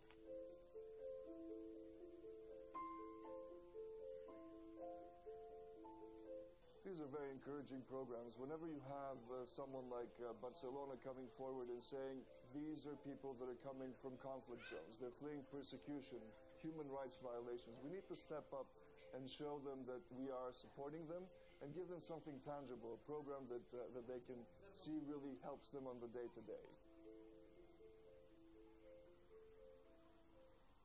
L'objectiu principal de Futbol Net aquí en els camps de refugiats, a més d'oferir pràctica esportiva i aprenentatge en valors, també es busca un objectiu de barrejar la comunitat local amb la comunitat refugiada, principalment per pal·liar les tensions que poden aparèixer entre aquestes dues comunitats. Perquè, evidentment, és conegut doncs, que hi ha tensions en l'arribada massiva de refugiats i quan s'incrementa tant aquesta població. I amb el futbol i l'esport en general està demostrat que els participants doncs, tenen la possibilitat de jugar i quan jugues no hi ha diferència de nacionalitats. Aquí és on els pares poden ser-hi presents durant les sessions i adonar-se'n també doncs, que finalment no hi ha una diferència, tots són persones i tots ens agrada jugar i quan juguem no fem cap diferència. Of course I have days where I feel really sad and upset. But seeing them so happy when they're playing and having fun or playing a tournament and all united as one team, that for me that's like outweighs the negative part of it or the sadness of it often. I les coses de les nens, això és el més maco de tot, no? Poder veure que aquí poden tenir moments feliços, que els nens no han d'estar patint més, no han d'estar protegint-se a tot moment de la situació que està en el seu país i que poden jugar, poden ser lliures per tornar a somriure.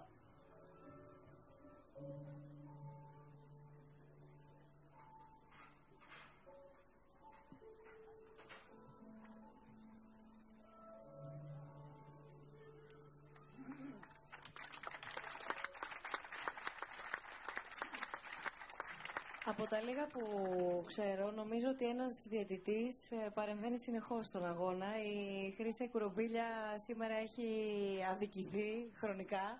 Χρύσα, θέλω να σε ακούσουμε, αλλά θέλω να σε ρωτήσω και το εξής και βεβαίως το ερώτημα είναι ανοιχτό προς όλους τους ομιλητές. Μεγάλο μέρος του κόσμου, βάζοντας στο μικροσκόπιο το ελληνικό ποδόσφαιρο, έχει μια πολύ κακή εικόνα.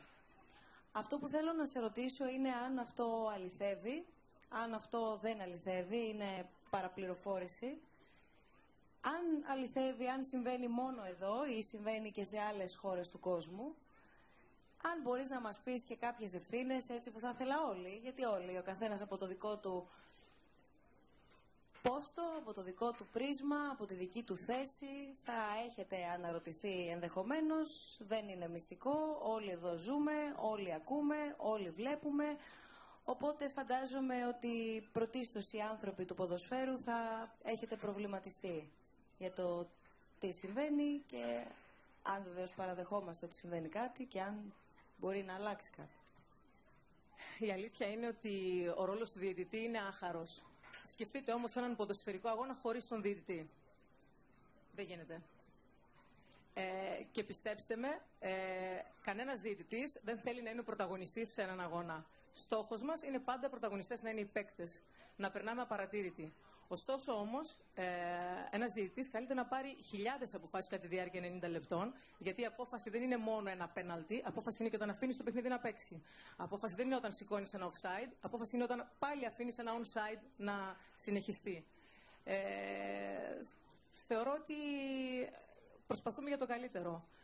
Εκπαιδευόμαστε, αγαπάμε αυτό που κάνουμε και σε καμία περίπτωση δεν θέλουμε να παρεμβαίνουμε στο παιχνίδι, αλλά θέλουμε να το χαιρόμαστε και να μην δημιουργείται πρόβλημα, τουλάχιστον εξαιτίας μιας λάθος απόφασης. Ναι, αλλά πάντα ο διαιτητής φταίει.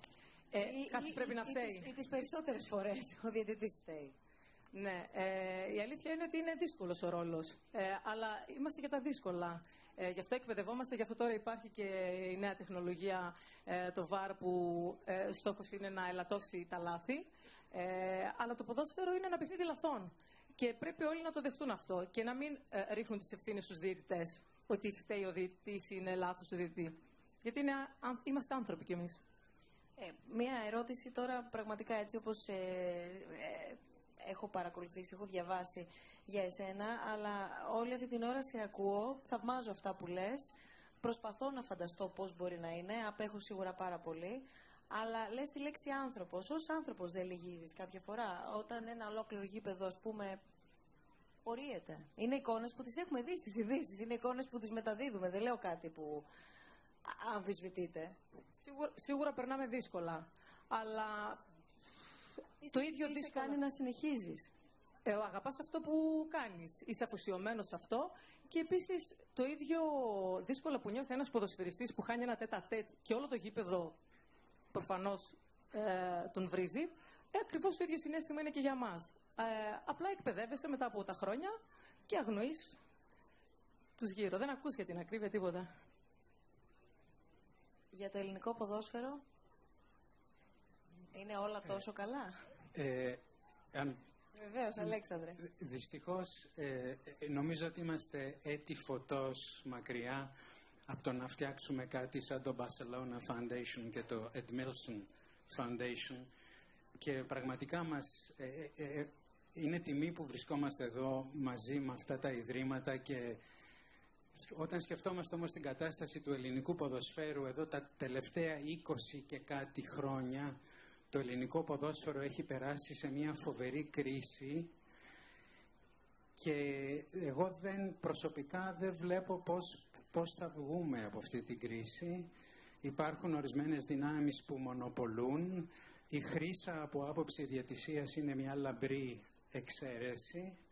Πηγαίνοντας κάθε Σαββατοκύριακο στο γήπεδο βλέπουμε άλλα πράγματα, και θα ήθελα, αντί να κάνουμε μια πολύ μεγάλη συζήτηση για το ελληνικό ποδόσφαιρο, θα ήθελα να ρωτήσω τον Ζόρντι και τον Εντμίλσον, άμα τους πούμε απλά και μόνο ότι το ελληνικό ποδόσφαιρο περνάει μια πάρα πολύ μεγάλη κρίση εδώ και 20 χρόνια και δεν βλέπουμε διέξοδο, τι συμβουλές μας δίνετε, τι προβλήματα είχατε εσείς να ξεπεράσετε, ή μήπως ένα ποδόσφαιρο σαν της Ελλάδας που είναι totalmente corrupto, για να το πω στα ισπανικά, μήπως δεν υπάρχει ελπίδα να γίνει κάτι καλό? Απόλυτα διεφθαρμένο ήταν η λέξη.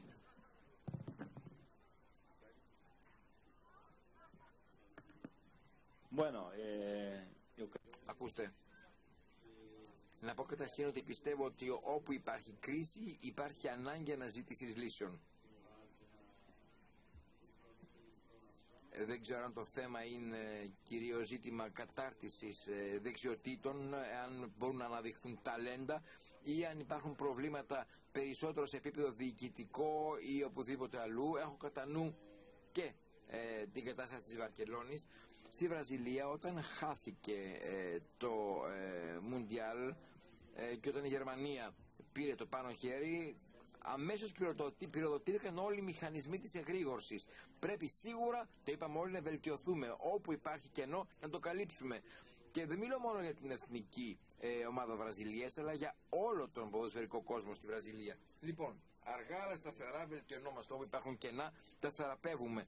Το λέω αυτό βλέποντας και πώς τα πράγματα εξελίσσονται, είτε σε επίπεδο εκπαίδευσης, κατάρτισης και σε επίπεδο κοινωνικής αντιμετώπισης Μην ξεχνάμε, και το είπαμε και προηγουμένως, ότι το ποδόσφαιρο έχει και μια εκπαιδευτική, διαπλαστική διάσταση που εξυπηρετεί. Αυτό σίγουρα προσπαθούμε να το εξυπηρετήσουμε και από εκεί βελτιωνόμαστε. Πάντοτε όταν έχεις κρίση, αυτό που κάνεις είναι να ψάχνεις λύσεις. Και η λύση θα ήταν η εξερεύνηση, η δημιουργία νέων ταλέντων, αλλά επίσης, και θα μας πει ο Τζόρντι, και από το διοικητικό κομμάτι θα μας πει τι έκανε η Μπαρτσελώνα. Όταν το 2014 η Βραζιλία έχει χάσει από τη Γερμανία, προσπαθήσαμε λοιπόν πάλι να βελτιώσουμε, να αναπτύξουμε το βραζιλιάνικο πρωτάθλημα. Και όταν λέω το βραζιλιάνικο πρωτάθλημα εννοώ όχι μόνο το βραζιλιάνικο ποδόσφαιρο, αλλά και το πρωτάθλημα, τη Λίγα, το πρωτάθλημα της Βραζιλίας. Και βεβαίως μπήκαν και άλλες σημαντικές σταθερές, όπως είναι η κατάρτιση, η κοινωνική επίσης ενσωμάτωση, για να μπορέσουμε να αυξήσουμε, να ψηλώσουμε το επίπεδο.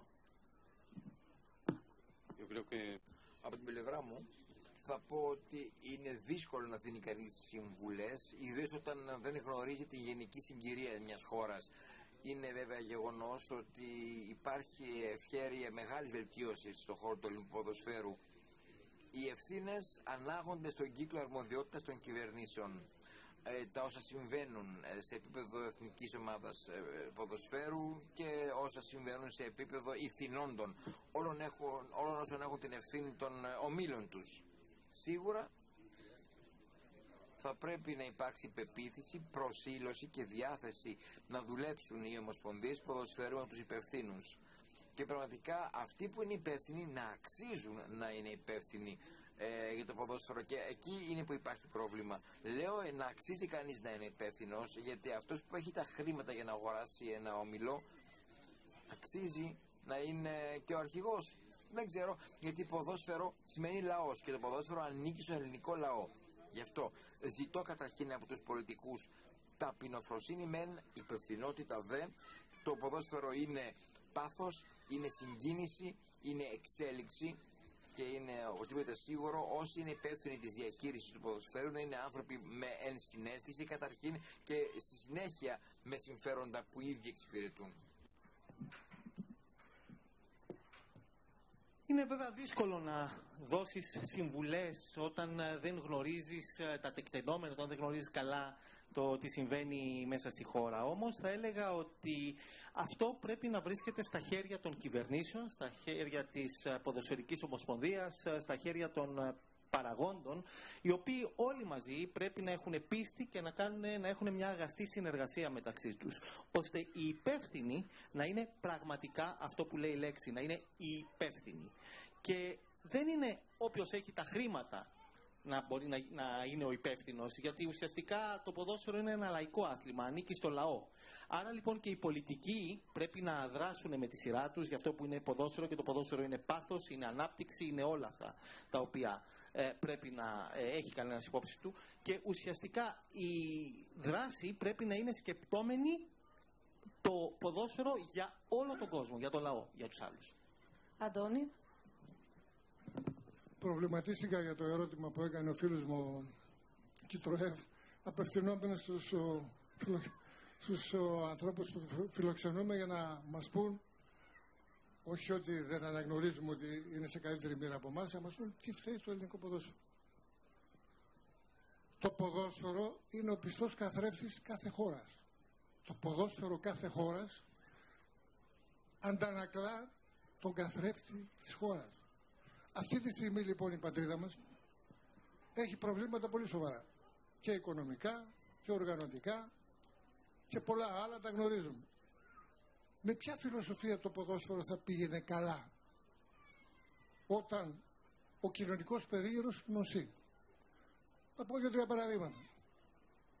Στην πατρίδα μας πρωταγωνιστές είναι οι πρόεδροι. Παντού στον πλανήτη Γη είναι οι ποδοσφαιριστές. Τον πρόεδρο της Μπαρτσελώνα δεν ξέρω αν τον ξέρουν. Τον πρόεδρο, το κάτω θυμαρακείο στην Ελλάδα τον γνωρίζουν. Τι θέλω να πω με αυτό? Εδώ συμβάλλουν και τα μέσα ενημέρωσης. Ύστερα δεν θέλουν άποψη. Όποιος έχει άποψη πάει στη γωνία, γιατί χαλάει τη μανέστρα. Επειδή ανακατεύτηκα με τα διοικητικά του Παναθηναϊκού, ήμουν εξαιρετικός αντιπρόεδρος 8 με 10. Και κάναμε μια καλή πορεία, πήραμε τον τάμπλ, κάναμε διάφορα πράγματα και κάποια στιγμή αναγκαστήκαμε και φύγαμε. Δεν καταλάβαμε γιατί φύγαμε. Μας είπαν διάφορα. Επίσης, η καλλιέργεια των ακαδημιών. Εγώ στον Παναθηναϊκό, που είμαι μισό αιώνα περίπου, έχω να παρακολουθήσω ποδοσφαιριστές γηγενείς να προωθούνται από τις ακαδημίες από την εποχή του Μπασινά, του Καραγκούνη,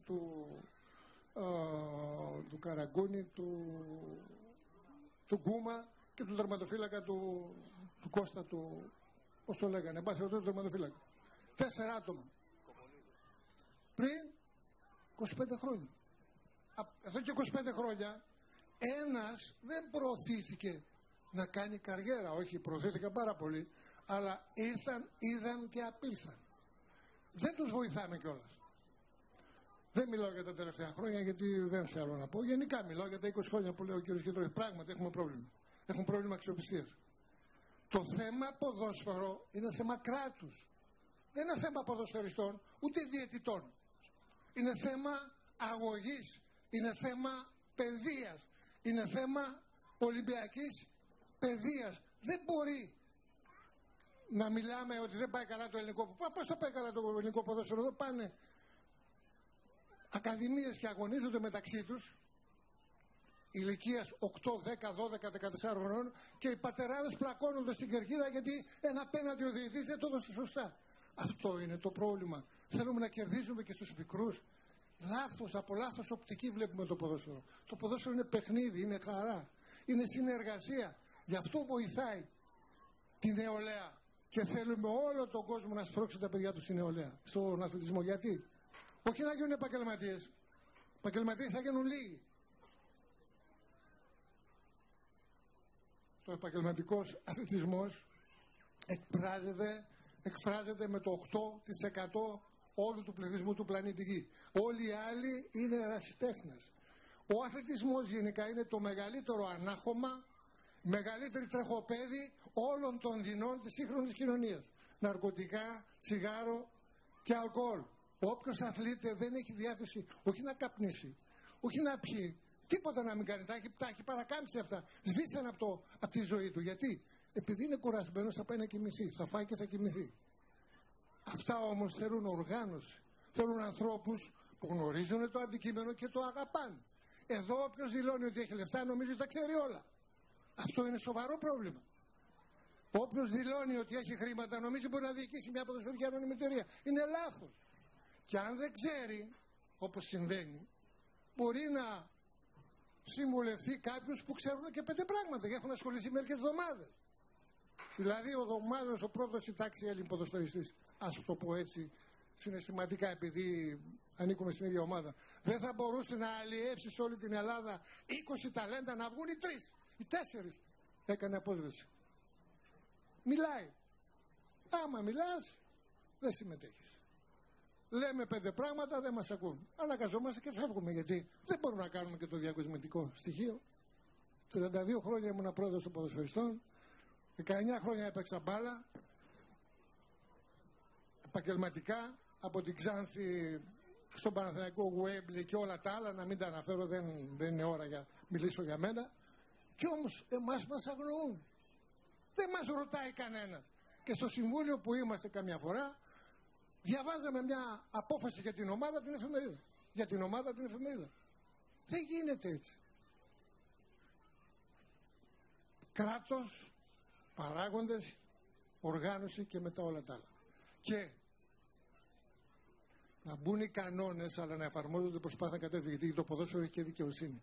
Βέβαια είναι το πιο άδικο. Δεν κερδίζει πάντα ο καλύτερος, γι' αυτό και είναι ο βασιλιάς στο σπορ το ποδόσφαιρο και η μάνα του αθλητισμού είναι ο στίβος. Έτσι για να τα εντοπίσουμε. Βεβαίως υπάρχουν τα άλλα ομαδικά αθλήματα, δεν υπάρχει καμία αμφιβολία. Το ποδόσφαιρο όμως, αυτό το δημοκρατικότατο άθλημα που όπως είπαμε προηγουμένως χωράνε όλοι εκεί μέσα, δεν έχει βάσεις ρατσισμού. Δεν το δέχω. Εγώ είμαι 32 χρόνια πρόεδρος των ποδοσφαιριστών. Συμμετείχα σε μια επιτροπή, σαν πρόεδρος της ΔΕΑΒ, στην TRV στο Στρασβούργο, εκπροσωπώντας την πατρίδα μου, στην αρμόδια επιτροπή για το ρατσισμό, την ξενοφοβία και τη βία στα γήπεδα.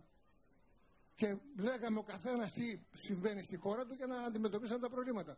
Στο ελληνικό ποδόσφαιρο που ξένοι άρχισαν να έρχονται από το 1972 και εντεύθεν, ένας μη κοινοτικός, δύο κοινοτικοί, και μετά με την απόφαση Μπόσμαν, όπως θα ξέρει ο κύριος Αντιπρόεδρος, που όλοι θέλαμε να ελευθερωθούν τα πάντα, να μην υπάρχουν συμβόλαια διαρκείας, γιατί παλαιότερα υπογράφαμε με ένα δελτίο και ήμασταν δέσμοι μέχρι να πεθάνουμε. Μετά γίνανε 8ετίες, 12ετίες, 5ετίες, ήρθε η απόφαση του Μπόσμαν, όπου επειδή είμαστε εργαζόμενοι Ευρωπαίοι πολίτες, έπρεπε να μπορούμε να μετακινούμεθα ελεύθερα. Και άρχισαν να μπαίνουν κάποιοι φραγμοί. Κάποια στιγμή ελευθερώθηκε αυτό το πράγμα. Απόδειξης. Εμείς όταν φτάσαμε με τον Παναθηναϊκό στο Γουέμπλι, με τον Άγιαξ που παίξαμε, ήμασταν όλα Ελληνόπουλα. Δεν υπήρχε ξένος. Τώρα αν πάει μια ελληνική ομάδα να παίξει σε κύπελλο Ευρώπης, ή ισπανική, ή γαλλική, ή αγγλική, έχει 7 ή 8 ξένους. Όχι ότι είναι κακό αυτό. Οι ξένοι ποδοσφαιριστές που παίζουν σε άλλες χώρες είναι πολύ καλύτεροι από αυτούς που υπάρχουν. Στην πατρίδα μας τι άλλο περίεργο συμβαίνει?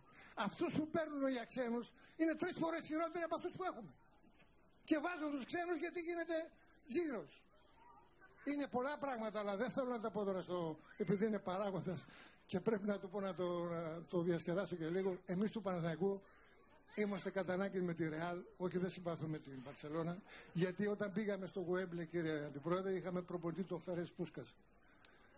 Τον Φέρες Πούσκας τον είχαμε προπονητή όταν φτάσαμε στο Γουέμπλε και κατά ανάγκη δεθήκαμε με τη Ρεάλ. Sorry, αλλά δεν πειράζει, σας αγαπάμε και εσάς. Αυτά.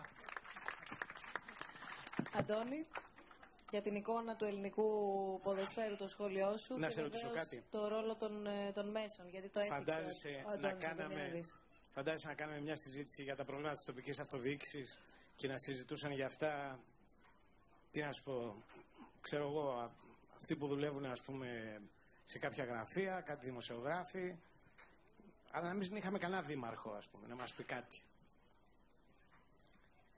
Το λέω γιατί οι δικές μας συζητήσεις είναι δηλαδή πολύ ωραίες, μπάσεις θα μέχρι αύριο το πρωί. Αλλά τι είναι το ελληνικό ποδόσφαιρο, αν δεν το διοικήσεις το ελληνικό ποδόσφαιρο και ποιο είναι το πρόβλημά του, αν δεν έχεις περάσει από εκεί, όπως είπε ο Αντώνης Αντωνιάδης, έμεινε 2 χρόνια, πιστεύω ήταν σαν έχει τελειώσει πανεπιστήμιο. Λοιπόν, δεν νομίζω ότι μπορεί να. 5 πανεπιστήμια. Δεν νομίζω ότι μπορεί εύκολα να έχει γνώμη. Δηλαδή, στο ελληνικό ποδόσφαιρο υπάρχει πάρα πολύ κριτική από ανθρώπους οι οποίοι έχουν τεράστια άγνοια του τι είναι ας πούμε η διοίκηση μιας ομάδας, το πώς μπορεί να στήσει μια ομάδα, το τι μπορεί να κάνεις. Υπάρχει πάρα πολύ κριτική. Δηλαδή, τα 20 τελευταία χρόνια είναι λέει άθλια. Βεβαίως. Η Εθνική Ελλάδα που το 2004 το Πανευρωπαϊκό. Το 2008 ξαναπήγε στο Πανευρωπαϊκό. Το 2014, 4 χρόνια πριν, φτάσαμε ένα πέναλτι από το να πούμε στις 8 καλύτερες χώρες του κόσμου στη Βραζιλία. Ήταν όμως άθλια τα τελευταία 20 χρόνια. Έχουμε δει τους καλύτερους ξένους ποδοσφαιριστές που έχουν περάσει από την Ελλάδα τα τελευταία 20 χρόνια. Ήταν όμως άθλια τα προηγούμενα 20 χρόνια. Γιατί θέλουμε να είναι άθλια. Δεν μας απασχολεί καν τι έχει γίνει στην πραγματικότητα. Επειδή δεν έχει πάρει ομάδα μας στο πρωτάθλημα, ας πούμε, είναι άθλια τα 20 χρόνια. Σε σχέση με τι είναι άθλια τα 20 χρόνια? Με τι? Δηλαδή, πότε η Εθνική Ελλάδος, ας πούμε, είχε πάει στο Πανευρωπαϊκό και το πήρε? Πότε το Wembley, καταπληκτικό και υπέροχο. Πέρασαν από τότε. Πόσα χρόνια? 40 χρόνια. Δεν έχουμε ξαναπλησιάσει. Μια φορά ξαναπλησιάσει ο Παναθηναϊκός το 1996 στους 4. Στα 20 τελευταία χρόνια αυτά τα καταραμένα έχει γίνει και αυτό. Και αυτό έχει γίνει έτσι. Λοιπόν, αλλά μας αρέσει να είναι ένα καταραμένο πράγμα το οποίο δεν έχει καμία αξία. Ναι, είναι καταραμένο γιατί στο λεξιλόγιο του υπάρχει ο όρος παράγκα, ο οποίος αναφέρεται σε μια οργάνωση μυστική. Σε μυστική οργάνωση έχει πάει κανένας φυλακή? Έχει μπει κανένας μέσα? Έχουν κάνει κάτι? Δηλαδή η Χρύσα Κουρμπίλα είναι παράγκα? Ναι, η Χρύσα Κουρμπίλα, ναι, παράγκα, εδώ είναι. Υπάρχει όμως, υπήρχε παράγκα, υπάρχει εγκληματική οργάνωση, υπάρχει μια ομάδα που μονοπόλησε το πρωτάθλημα. Αυτό είναι το πρόβλημα. Το πρόβλημα είναι ότι υπάρχει μια ομάδα που μονοπόλησε το πρωτάθλημα. Πώς το μονοπόλησε? Με τη διατησία με τα λεφτά και με τη λαμογιά και με όλα αυτά. Και προηγουμένως υπήρχε μια άλλη ελληνική ομάδα που μονοπόλησε το πρωτάθλημα. Αλλά μας αρέσει πάρα πολύ. Παράγκα όμως υπήρχε πριν το 96. Θα τσακωνόμαστε μεταξύ μας. Εγώ δεν ξέρω αν υπήρχε ή δεν υπήρχε παράγκα. Εγώ ξέρω ότι η Εθνική Ελλάδος αυτού του άθλιου ποδοσφαίρου. Το 2004 κορμός ο Παναθηναϊκός. Τι θα πει κορμό, γιατί είπαμε το Παναθηναϊκός έφυγε από την Ελλάδα σε άλλη χώρα, εδώ ήταν. Εδώ, ποδόσφαιρο εδώ έπαιζε ο Παναθηναϊκός. Ο Παναθηναϊκός είναι μέρος του ελληνικού ποδοσφαίρου. Διάλεξε, πες μου, πια να βγάλω. Κατευθείαν έχετε φάει κόσμο. Μπορούμε πάντως να συμφωνήσουμε κάτι. Ότι αυτή τη στιγμή. Μας γεμίσατε κόκκινες κάρτες. Αυτή τη στιγμή όντως πιάσαμε πάτο. Αυτή τη στιγμή όντως πιάσαμε πάτο. Και όχι γιατί φταίει παράγκα ή το έχει παράγκα. Αυτή τη στιγμή έχουμε ένα ποδόσφαιρο στο οποίο. Λες εσύ, εγώ μπορώ να πω τι θέλω να πω. Έχουμε ένα ποδόσφαιρο το οποίο έχουμε 7 ομάδες, έτσι, οι οποίες δεν μπορούν να βρουν χρήματα από ένα τηλεοπτικό κανάλι να δείξει τα παιχνίδια τους. Αυτό είναι σήμερα το ελληνικό ποδόσφαιρο. Και προφανώς πιάσαμε πάτο. Διότι αν έχουμε ένα ποδόσφαιρο στο οποίο κανένας δεν θέλει να δείχνει τα παιχνίδια του ποδοσφαίρου, δεν έχουμε ένα ποδόσφαιρο. Απλό είναι. Δηλαδή σε μια παγκοσμιοποιημένη κατάσταση όπου ο κόσμος τρέχει μπροστά, όπου για τα τηλεοπτικά δικαιώματα σε οποιοδήποτε πρωτάθλημα δίνονται εκατομμύρια, ας πούμε, εμείς εδώ πέρα έχουμε ομάδες οι οποίες δεν μπορούν να βρουν κάποιον να μεταδώσει τα παιχνίδια τους. Όντως. Αυτό είναι δραματικό. Και ελπίζω σε μια επόμενη τέτοια συζήτηση να είναι εδώ πέρα οι άνθρωποι που το διοικούν και που έχουν ευθύνη, γιατί δεν το έχω ούτε εγώ, ούτε ο Αντωνιάδης, ούτε προφανώς οι καλεσμένοι μας, να μας εξηγήσουν γιατί φτάσαμε εδώ. Δεν ξέφυγα, Αντώνη μου. Είπα ότι τα 20 τελευταία χρόνια αυτά καταραμένα, κάποια παιδιά πρέπει να πάνε να πάει εγώ, να το μηδενίσουμε. Εγώ είπα ότι αποκλειστική ευθύνη είναι του εκάστοτε κράτους. Η λειτουργία του ποδοσφαίρου. Θέτει κανόνες και τους εφαρμόζει. Αυτό δεν το κάνει. Εγώ, Αντώνη μου, απ' την άλλη, όσες φορές έχει μπλέξει το ελληνικό κράτος με το ποδόσφαιρο, θυμάμαι μόνο καταστροφές. Όχι για τους κανόνες να ελέγξει. Μόνο καταστροφές θυμάμαι. Η δημοσιογράφηση ποια παράγκα είναι? Η δημοσιογράφηση ποια παράγκα είναι? Έχουμε και εμείς δικές μας παράγκες. Προφανώς όλοι έχουμε, δεν μπαίνει θέμα. Εντάξει, άλλωστε η Ελλάδα είναι μια ατέλειωτη παράγκα. Ήδη από το 1974 ήταν το τραγούδι τώρα. Λοιπόν, αλλά θέλω να πω ότι υπάρχει και πάρα πολύ αυτομαστίγωμα, πάρα πολύ γκρίνια, πάρα πολύ στεναχώρια, πάρα πολύ δηλητήριο, πάρα πολύ όλα. Βία υπάρχει περισσότερη? Όχι. Βία υπάρχει γενικά? Βία υπάρχει, αλλά δεν υπάρχει περισσότερη. Δηλαδή, αν θυμηθούμε τι γινόταν το 1980, ας πούμε, στα γήπεδα, έτσι, όταν οι κύριοι παίζανε και σας τα πούνε οι ίδιοι, θα τρομάξει ο κόσμος. Ποια βία τώρα? Δηλαδή, εδώ πια διακόπτονται δύο παιχνίδια και σωστά διακόπτονται, γιατί πέφτουν στο γήπεδο χαρτάκια. Όταν κάποτε, ας πούμε, πέφτανε ξηράφια με, πώς το λένε, με μπουκάλια και μέσα σε πορτοκάλια, ας πούμε. Ή όταν έμπαινε ο άλλος να παίξει τηλεοφόρο και τους πάγανε το χέρι με σιδερόβεργα. Ακόμα και σε αυτό καλύτερα είμαστε. Αλλά μας αρέσει, το ξαναλέω, να είμαστε γκρινιάριδες, να είμαστε στεναχωρημένοι, να είμαστε μουτζούφλιδες. Ο αθλητισμός. Να μην θέλουμε να βλέπουμε τίποτα καλό και είναι και η τιμωρία μας αυτό. Ο αθλητισμός, το ποδόσφαιρο δεν παράγει βία. Η βία αποκλειστικά είναι κοινωνικό φαινόμενο. Γι' αυτό είπα ότι το ποδόσφαιρο είναι ο καθρέφτης της κοινωνίας. Κάθε μέρα δεν έχουμε πορείες, καταλήψεις δεν έχουμε, δεν είναι βία αυτό. Στην κυκλοφορία δεν είναι βία. Βρίσκουν πρόσφορο έδαφος μερικοί, τώρα δεν τελευταία πάνε και με κουκούλες στα γήπεδα, προκειμένου να κρύψουν τι άραγε. Και δημιουργούν τα προβλήματα. Άρα ο αθλητισμός δεν παράγει βία. Ούτε ξυλώνει ταμπέλες, ούτε σπάει, ούτε επιτίθεται ο κανονικός φύλαθλος στην αστυνομία. Υπάρχει μια μικρή μειοψηφία γηπεδικής αλητείας, την οποία την ανέχονται. Ποιος? Πρώτος το κράτος. Με συγχωρείτε. Έριξαν προχθές στο αγώνα με τον Παναθηναϊκό ΣΠΑΟΚ κάποιος στην ομάδα μου. Μάθαμε ποιος είναι αυτός. Συνελήφθη, τιμωρήθηκε? Όχι. Έριξε στον ΠΑΟΚ, χάσαν το πρωτάθλημα. Συνελήφθη, τιμωρήθηκε? Πού είναι? Και του Παναθηναϊκού και του ΠΑΟΚ συνελήφθησαν. Κανένας δεν πήγε μέσα. Και οι δύο συνελήφθησαν. Κανένας δεν πήγε μέσα. Τους πιάνουμε και τους αφήνουμε. Το κράτος δεν φταίει τότε. Τι είναι νόμος αυτός? Τι έκαναμε, τους πίσω από απόσταση? Πάνε δηλαδή, σκοτώνουν, βαράνε και λένε είναι δικοί μας και δεν τους πιάνουμε. Τι είναι αυτά τα πράγματα? Πού ζούμε? Έτσι είναι. Τέτοια τιμωρησία. Θέλω και ο κόσμος να το ακούσουμε και τον κόσμο πάνω σε αυτό το οποίο συζητάμε και βεβαίως όλοι είναι προσκεκλημένοι και είναι και αυτό κομμάτι της συζήτησης. Οπότε, εντάξει, εσείς μπορεί να μην ακούσατε, κάποιος άλλος μπορεί να άκουσε. Ο καθένας επίσης, όπως ελεύθερα τοποθετείται, ελεύθερα κρίνει. Οποιοςδήποτε λοιπόν θέλει να τοποθετηθεί, παρακαλώ, για να του φέρουμε και μικρόφωνο. Ένας κύριος εκεί πάνω, αν μπορούμε, παρακαλώ. πολύ γρήγορα μια παρεμβολή πολύ μικρή στον φίλο μου τον Αντώνη. Νομίζω ότι υπάρχει μια ισορροπία που πρέπει να τη βρούμε από το να είμαστε μουρτζούφλιδες και να παραπονιόμαστε και να στεκόμαστε κριτικά απέναντι σε ένα πρόβλημα και να το εξετάσουμε. Δεν στεκόμαστε κριτικά. Εμείς στο ελληνικό ποδόσφαιρο στην Ασία το ισοπεδώνουμε. Δηλαδή, μιλήσαμε εδώ πέρα, έχουμε δύο καλεσμένους, οι οποίοι νομίζω θα μας έλεγαν μόνοι τους στο τέλος. Ρε παιδιά, με όλα αυτά, πώς το κερδίσατε αυτό το ρημάδι το πανευρωπαϊκό το 2004, ας πούμε. Δηλαδή, αν ακούγανε όσα λέγαμε, θα λέγανε ότι κάτι κάνατε και εκεί, μάλλον στήσατε κανένα διαιτητή, ας πούμε. Δηλαδή, θέλω να πω ότι προφανώς έχουμε προβλήματα πάρα πολλά και το ξαναλέω αυτή τη στιγμή. Είναι απίστευτα μεγάλα τα προβλήματα. Δυστυχώς κανένας μας εδώ πέρα δεν έχει μια λύση. Εγώ τουλάχιστον δεν έχω και δεν νομίζω ότι έχει και κανένας άλλος, ειλικρινά το λέω. Λοιπόν, αλλά αυτό το συνεχές αυτομαστίγωμα, ας πούμε, δηλαδή, είναι ωραίο ότι δεν ήταν η Εθνική Ελλάδος στο Παγκόσμιο Κύπελλο. Ήταν ωραίο, σας το ξαναλέω. Δηλαδή, το ότι έχουμε προβλήματα θα έλεγε κάποιος ότι είναι και μια ωραία τιμωρία, ότι δεν πήγαμε αυτή τη φορά. Είναι ωραίο όμως.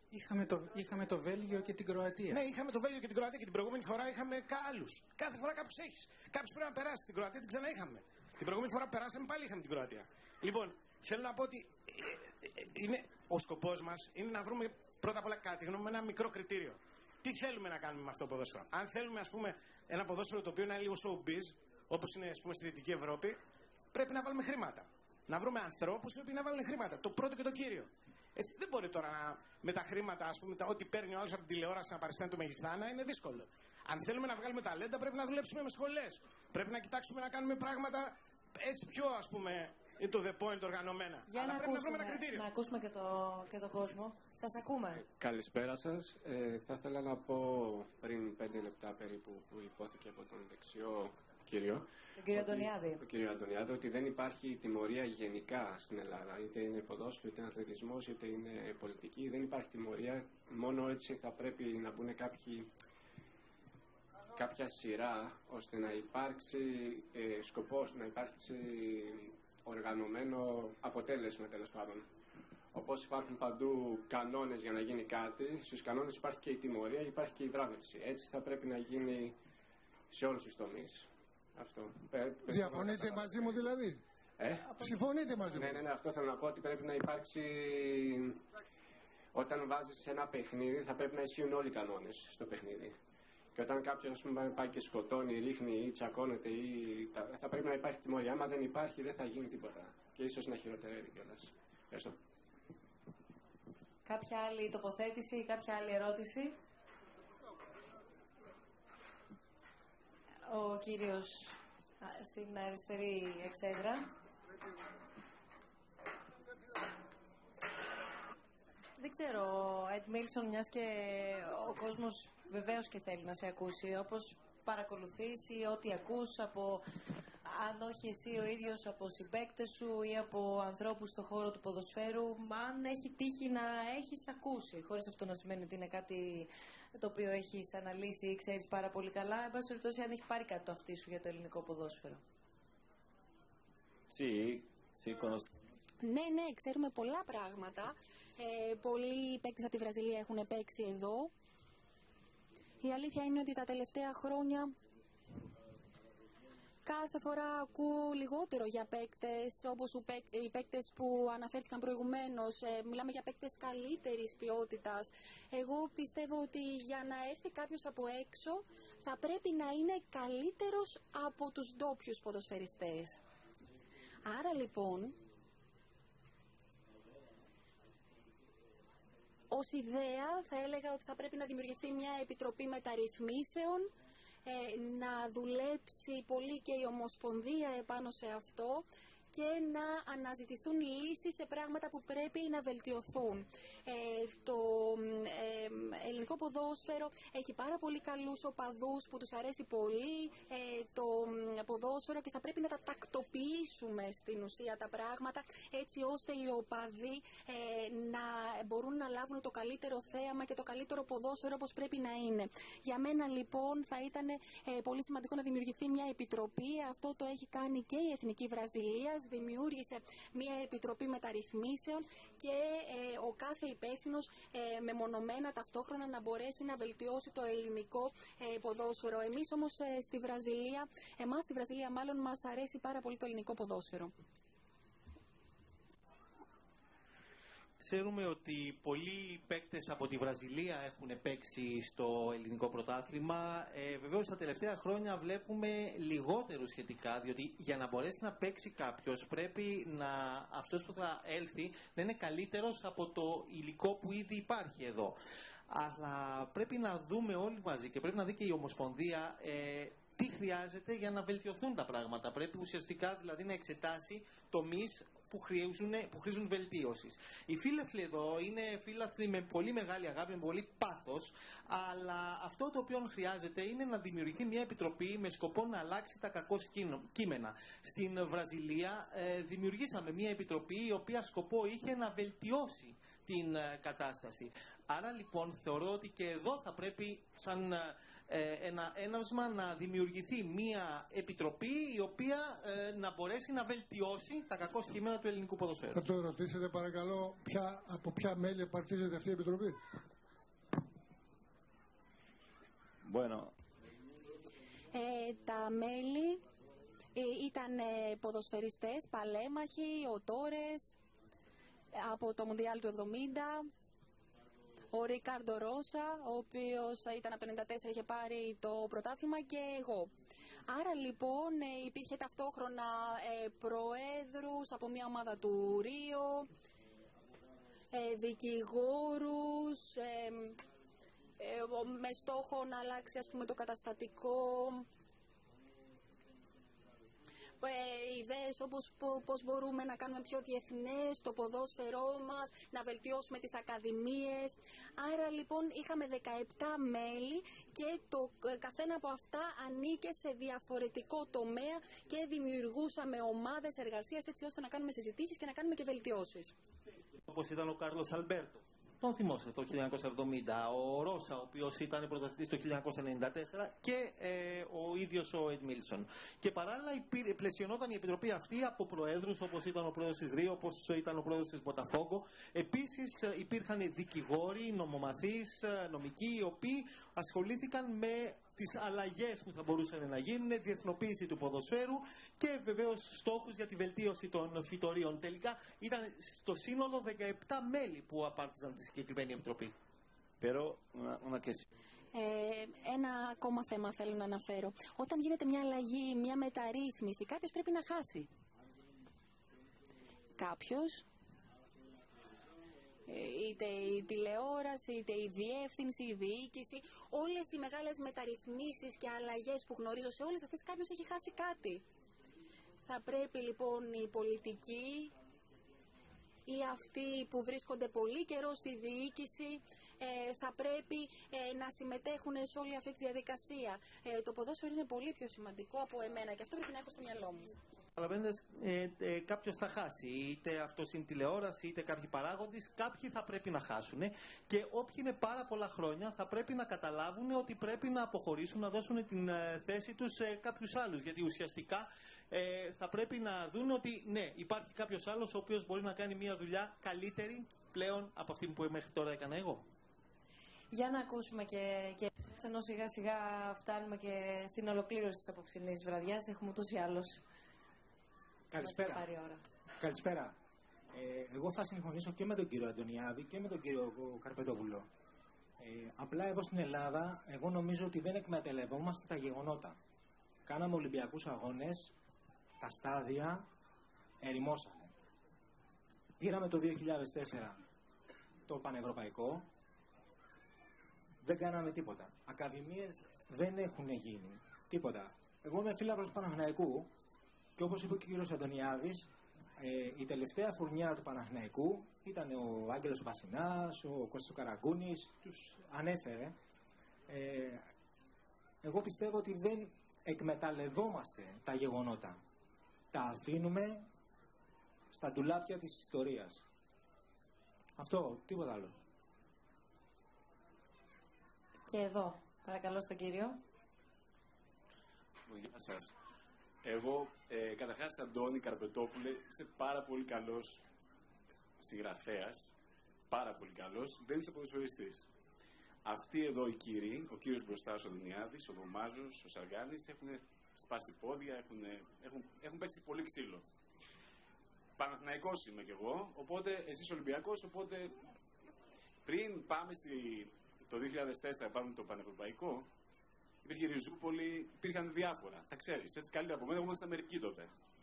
Αλλά ξέρω κάτι άλλο. Ξέρω ότι το Αντωνιάδη το θυμάμαι στα Στήρα του 1975, στο Παγκάκι, με τον Παπαϊμανουήλ που παίζαμε μπάλα στην Αμμουδιά, Αντώνη. Εγώ ήμουν πιτσιρικάς και μας βάλαγες πέναλ και μας πήγες στην άλλη γωνία, συνεχώς. Θυμάμαι και τον Δωμάζο μια φορά, σε ένα παιχνίδι Παναθηναϊκού ΑΕΚ, που έβγαλε τη φανέλα θυμωμένος και ο Παπαϊωάννου πήγε τη φόρα για να μην πάρει κόκκινη. Έχουν περάσει πολλά χρόνια από τότε. Έχει αλλάξει τελείως και η κοινωνία και το ποδόσφαιρο. Αλλά μην κλείνουμε τα μάτια. Παναθηναϊκοί είμαστε, μας πειράζει που 20 χρόνια είμαστε στη δίαιτα, όπως και ο Ολυμπιακός για 10 χρόνια το 87. Αλλά να είμαστε λίγο αντικειμενικοί, να δούμε τη σαπίλα που υπάρχει και παρεμπιπτόντως, γιατί υπόθηκε η λέξη παράγκα, στις αποκρούσεις που δείξατε με τον Banks. Εγώ θυμάμαι μία που τότε δεν υπήρχε τηλεόραση να δείξει τις γκολάρες του Αντωνιάδη, τον γκολ που είπε με την Everton. Αυτό το γκολ το είχα δει εγώ στην τηλεόραση. Και είχα δει και τον επαναληπτικό στο λεωφόρο, με τον Δοκάρι, με τον Κωνσταντίνου, με τον Βελιγράδι που οι Ολυμπιακοί λένε για Γουέμπλεϊ, το Δοκάρι του Κάρατζιτς, τέλος πάντων. Θυμάμαι λοιπόν τη φάση που κερδάει το Εγάλεο στη λεωφόρο πέναλτι, το στείνει ο Μητρόπουλος, έτσι η παράγκα μου τον έφερε. Το βαράει, πέφτει ο Κονομόπουλος στη γωνία και γυρνάει μπάλα και του καβάρει καρφωτή κεφαλιά και πετάγεται από την άλλη μεριά και το βγάζει από το γάμα έξω. Αυτό ήθελα να πω. Αλλά θέλω να αφήσω με τον Παπαϊωάννη και τον Δωμάζο. Αυτό εμείς ζήσαμε σαν παιδιά και αυτό χάθηκε. Τώρα γιατί χάθηκε θα τα βρείτε εσείς. Εσύ, Αντώνη Καρπετόπουλε, που είσαι και γάτα, θα τα βρεις. Και ο κύριος δίπλα. Καλησπέρα σας. Εγώ είμαι λίγο μικρότερης ηλικίας, αλλά έχω έρθει με το γιο μου, γιατί ο γιος μου είναι 11 χρονών. Ήθελα να γνωρίσει είδωλα δικά μου, είδωλα του πατέρα μου, είδωλα που τα πρόλαβε και εκείνος έτσι μέσα από βιντεάκια από το YouTube και τα λοιπά, και επειδή παίζει μπάλα, ήθελα να του δείξω πόσο μεγάλη είναι η χαρά του ποδοσφαίρου, ξεκινώντας από εκεί σαν βάση. Η συζήτηση έφυγε λιγάκι και έφυγε γιατί πάντα εδώ στην Ελλάδα κάτι γίνεται και όλο φεύγει λιγάκι και φεύγει και λίγο παραπάνω και λίγο ακόμα περισσότερο. Το θέμα όμως είναι τι? Ότι χάσαμε αυτό που λέγαμε στην αρχή, τη χαρά του παιχνιδιού. Πολλές φορές εγώ σαν Ολυμπιακός πήγα στο γήπεδο μαζί με το παιδί μου και έφυγα γιατί πονάγανε τα μάτια μου. Δεν ήταν θέμα αυτό που έβλεπα. Και πάρα πολλές φορές ευχαριστήθηκα το παιδί μου 6 και 7 χρονών να παίζει μπάλα με οποιαδήποτε αντίπαλη ομάδα στην ομάδα που παίζει και στο τέλος να φεύγουν τα παιδιά αγκαλιασμένα. Και οι γονείς τσακωμένοι, βεβαίως, γιατί είμαστε Ελλάδα. Έτσι, οι γονείς πάντα τσακωμένοι. Και τσακωμένοι σε ακραίο βαθμό. Από εκεί και πέρα όμως, πολύ ορθώς όλοι λένε για τους παράγοντες, μιλάνε. Το θέμα είναι τι? Αφήσαμε ποτέ στην άκρη ό,τι και να υπάρχει απ' έξω και να προσπαθήσουμε να δούμε μπάλα? Μπαλίτσα είδαμε? Και με αυτό το ερώτημα σας ευχαριστώ πολύ που με ακούσατε. Σας ευχαριστούμε πολύ, ναι, Ανδρέα. Απλώς να κλείσουμε με ένα πιο χαρούμενο, γιατί ότι έχουμε μαζί μας τον Έντμιλσον και πάλι, όχι ως ποδοσφαιριστή, ως άνθρωπο, και να πάρουμε ως παράδειγμα αυτά τα οποία έχει κάνει. Επίσης να ευχαριστήσω και πάλι το Ίδρυμα της Μπαρσελώνα για όλη τη δουλειά την οποία κάνει και τη συνεργασία την οποία έχουμε. Το ποδόσφαιρο δεν πεθαίνει. Εμείς θα πεθάνουμε, το ποδόσφαιρο δεν πεθαίνει. Το θέμα είναι τι μπορούμε να κάνουμε όλοι μας, ο καθένας με τον τρόπο του και τον ρόλο τον οποίο έχει, ώστε να γίνει το ποδόσφαιρο καλύτερο. Και αυτό είναι ένα μέρος που λέει ο Αντώνης για μια καλύτερη κοινωνία. Διότι το ποδόσφαιρο είναι πράγματι καθρέφτης μιας κοινωνίας. Και δεν είναι μόνο τα τελευταία 10 χρόνια, τα τελευταία 30-40 χρόνια που η κοινωνία έχει εδώ πέρα πρόβλημα. Έχουμε χάσει πολλές αξίες. Και αυτό φαίνεται πλέον στο ποδόσφαιρο. Αυτό που έλεγε Σπύρο, ο Μίμης και ο Μίμης, αυτό το οποίο κάνανε, δεν θα το βλέπεις ποτέ σήμερα. Λοιπόν, με ένα πιο έτσι χαρούμενο και αισιόδοξο μήνυμα και να ρωτήσουμε, νομίζω, όλους ποιος θα κερδίσει την Κυριακή. Μου έκλεψες το ερώτημα. Γιατί να απαντάς εσύ πρώτος? Λοιπόν, η γνώμη μου είναι ότι θα νικήσει η Κροατία, διότι είναι ο κύκλος της και ο Μόντριτς μου θυμίζει λιγάκι τον Ινιέστα το 2010 όταν κέρδισε η Ισπανία. ένας παίκτης μπορεί μόνος του, όχι. Αλλά όπως και ο Νιέστα τότε, έτσι και ο Μόντριτς τώρα, αντιπροσωπεύει τη φοβερή ψυχή που έχει η Κροατία. Είναι κουρασμένοι, ελπίζω η επιστήμη να τους βοηθήσει. Οι Γάλλοι μπορεί να είναι η καλύτερη ομάδα, αλλά είναι ακόμα πιτσιρίκια. Παρεξηγήσιμο. Χρύσα. Με κάλυψε ο Ανδρέας. Βέβαια στις προβλέψεις δεν είμαι καθόλου καλή.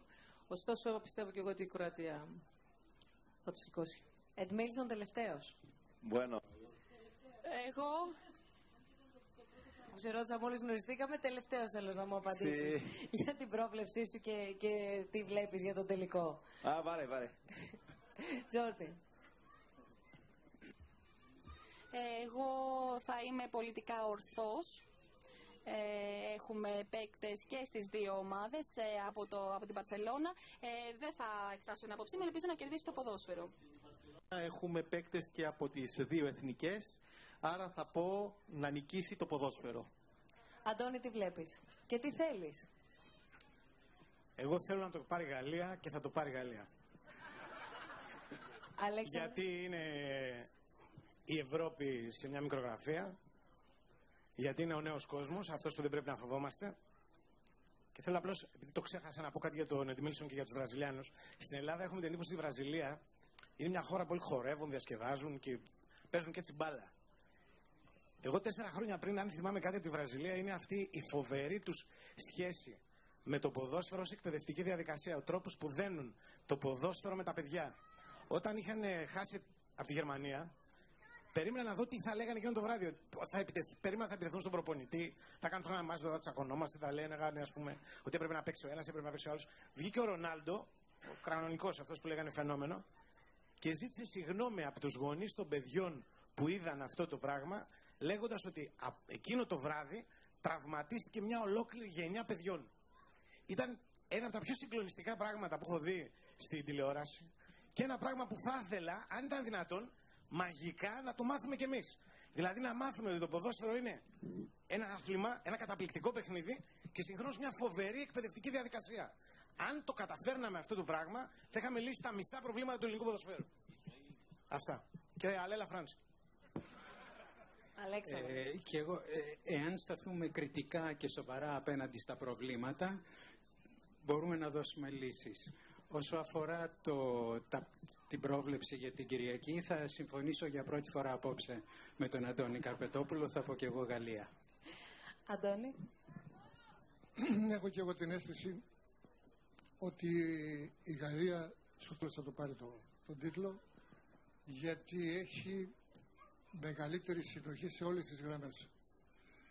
Για πρώτη φορά έχω δει τέτοια επίθεση, τέτοιους αμυντικούς χαφ και τέτοια αμυντική λειτουργία. Δεν τρώει εύκολα γκολ. Φρονώ ότι τελικά θα το πάρει. Δεν μου είναι ποιος θα το πάρει. Λέω ότι θα το πάρει ποδοσφαιρικά η Γαλλία. Δεν λέω σαν τον Αντώνη να το πάρει, θα το πάρει κιόλας. Αλλά νομίζω θα το πάρει. Και επειδή είναι πολλοί γονείς, να κάνουμε ένα ερώτημα για τους γονείς. Επειδή στέλνουν τα παιδιά στις ακαδημίες. Προσέχετε, μην πιέζετε τα παιδιά ντε και καλά να γίνουν εντύλσον δωμάζους Παπαϊάνου. Στις ακαδημίες που παίζουν άλλα πράγματα να ελέγξετε πρώτα. Τη συνεργασία, τη συνέπεια, αν λέει αλήθεια, αν προσποιείται. Αυτά που θα διαμορφώσουν το χαρακτήρα τους στη συνέχεια. Γιατί ο αθλητισμός είναι ευθύνη, συνέπεια και συνεργασία. Για τους γονείς αυτό. Ευχαριστώ. Είστε 1, 2, 3 Γαλλία, Barcelona Foundation καταλόγουμε, 1, 2 Κροατία, Εντμίλσον, σε ακούμε. Εγώ πιστεύω ότι η Γαλλία έχει καλύτερη ομάδα, αλλά ότι θα κερδίσει η Κροατία. Εγώ υποστηρίζω την Κροατία. Αλλά θα το πάρει η Κροατία. Θα κερδίσει η Κροατία. Ούτε κανονισμένο να. Νομίζω ότι εσύ θα κρίνεις τώρα το. Σωθήκατε όλοι. Σωθήκα, θα πεις τώρα. Όλοι μαζί, λοιπόν. Όχι, να εκτεθείς και εσύ, όχι μόνο εμείς. Να εκτεθώ, αλλά να ξέρω. Σε αυτά που ξέρω εκτίθεμαι. Σε αυτά που δεν ξέρω, ας μου επιτρέψετε. Κάτι παραπάνω, ξέρετε. Λοιπόν, εγώ θέλω να σας ευχαριστήσω πάρα πολύ όλους για το διάλογο που είχαμε. Ναι, Τζόρντι. Sì,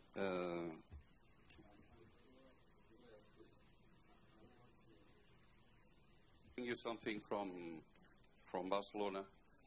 Ανδρέα, έχω κάτι από τη Βαρκελόνη. Αυτή είναι η φανέλα μας, βέβαια. Θέλω να σε ευχαριστήσω. Να ευχαριστήσω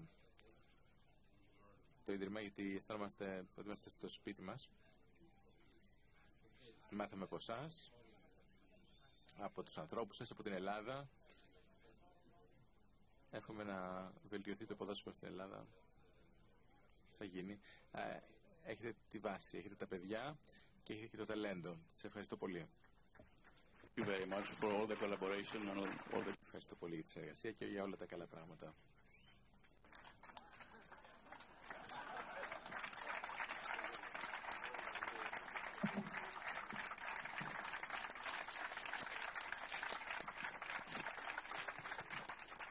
Thank you.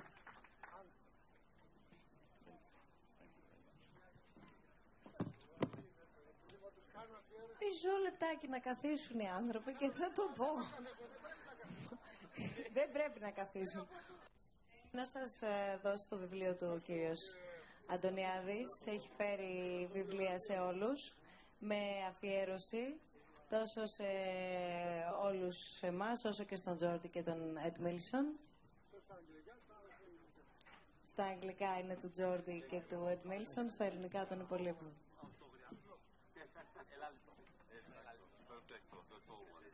Thank you very much.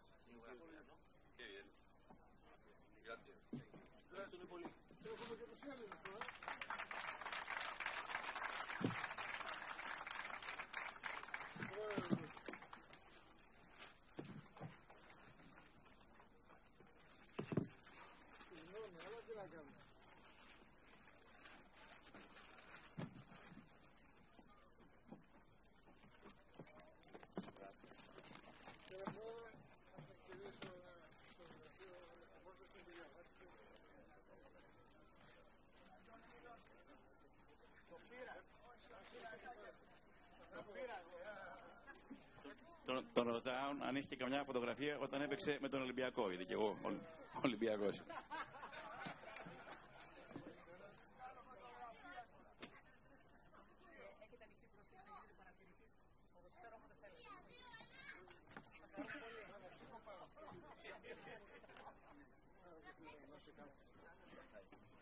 Ευχαριστούμε πολύ. Ευχαριστούμε πολύ και όλους όσοι ήσασταν σήμερα εδώ μαζί μας, όλους όσοι μας παρακολουθήσατε μέσω του ίντερνετ, μέσω του live streaming. Ούτως ή άλλως, τις επόμενες ημέρες η συζήτησή μας, όπως κάθε φορά, θα ανέβει και στο site μας, είναι στο σελίδα μας, www.snf.org. Και είπαμε, ξεκίνησα λέγοντας ότι βρισκόμαστε στην καρδιά του καλοκαιριού, οι διάλογοι θα είναι εδώ όμως και τον Αύγουστο. Θα πάμε λίγες διακοπές, αλλά θα αποχαιρετήσουμε παρέα το καλοκαίρι με έναν τρόπο που αγαπάμε πάρα πολύ, με έναν τρόπο που θυμίζει τις ρίζες μας και από ό,τι φαίνεται έχουμε ξαναγυρίσει. Τώρα το γιατί μπορεί να μην έχει διευκρινιστεί ακόμα, θα ψάξουμε να το βρούμε, θα χορέψουμε όμως κιόλας και θα γλεντήσουμε, θα ξαναγυρίσουμε στα παραδοσιακά πανηγύρια της Ελλάδας. Έτσι λοιπόν σας περιμένουμε στους διαλόγους του Αυγούστου, 31 Αυγούστου, να αποχαιρετήσουμε το καλοκαίρι εδώ με μια συζήτηση αλλά και με ένα πάρα πολύ μεγάλο πανηγύρι για τα ελληνικά πανηγύρια, για τα ήθη και τα έθιμά μας. Να είστε όλοι καλά και φεύγοντας μην ξεχάσετε όσοι δεν έχετε ήδη πάρει, γιατί βλέπω αρκετούς να φοράτε τις μπλούζες μας, τις μπλούζες του Barcelona Foundation μαζί με τη συνεργασία που υπάρχει με το Ίδρυμα Σταύρος Νιάρχος. Όσοι λοιπόν δεν έχετε πάρει μπορείτε να προμηθευτείτε κατά την έξοδό σας. Καλό σας βράδυ.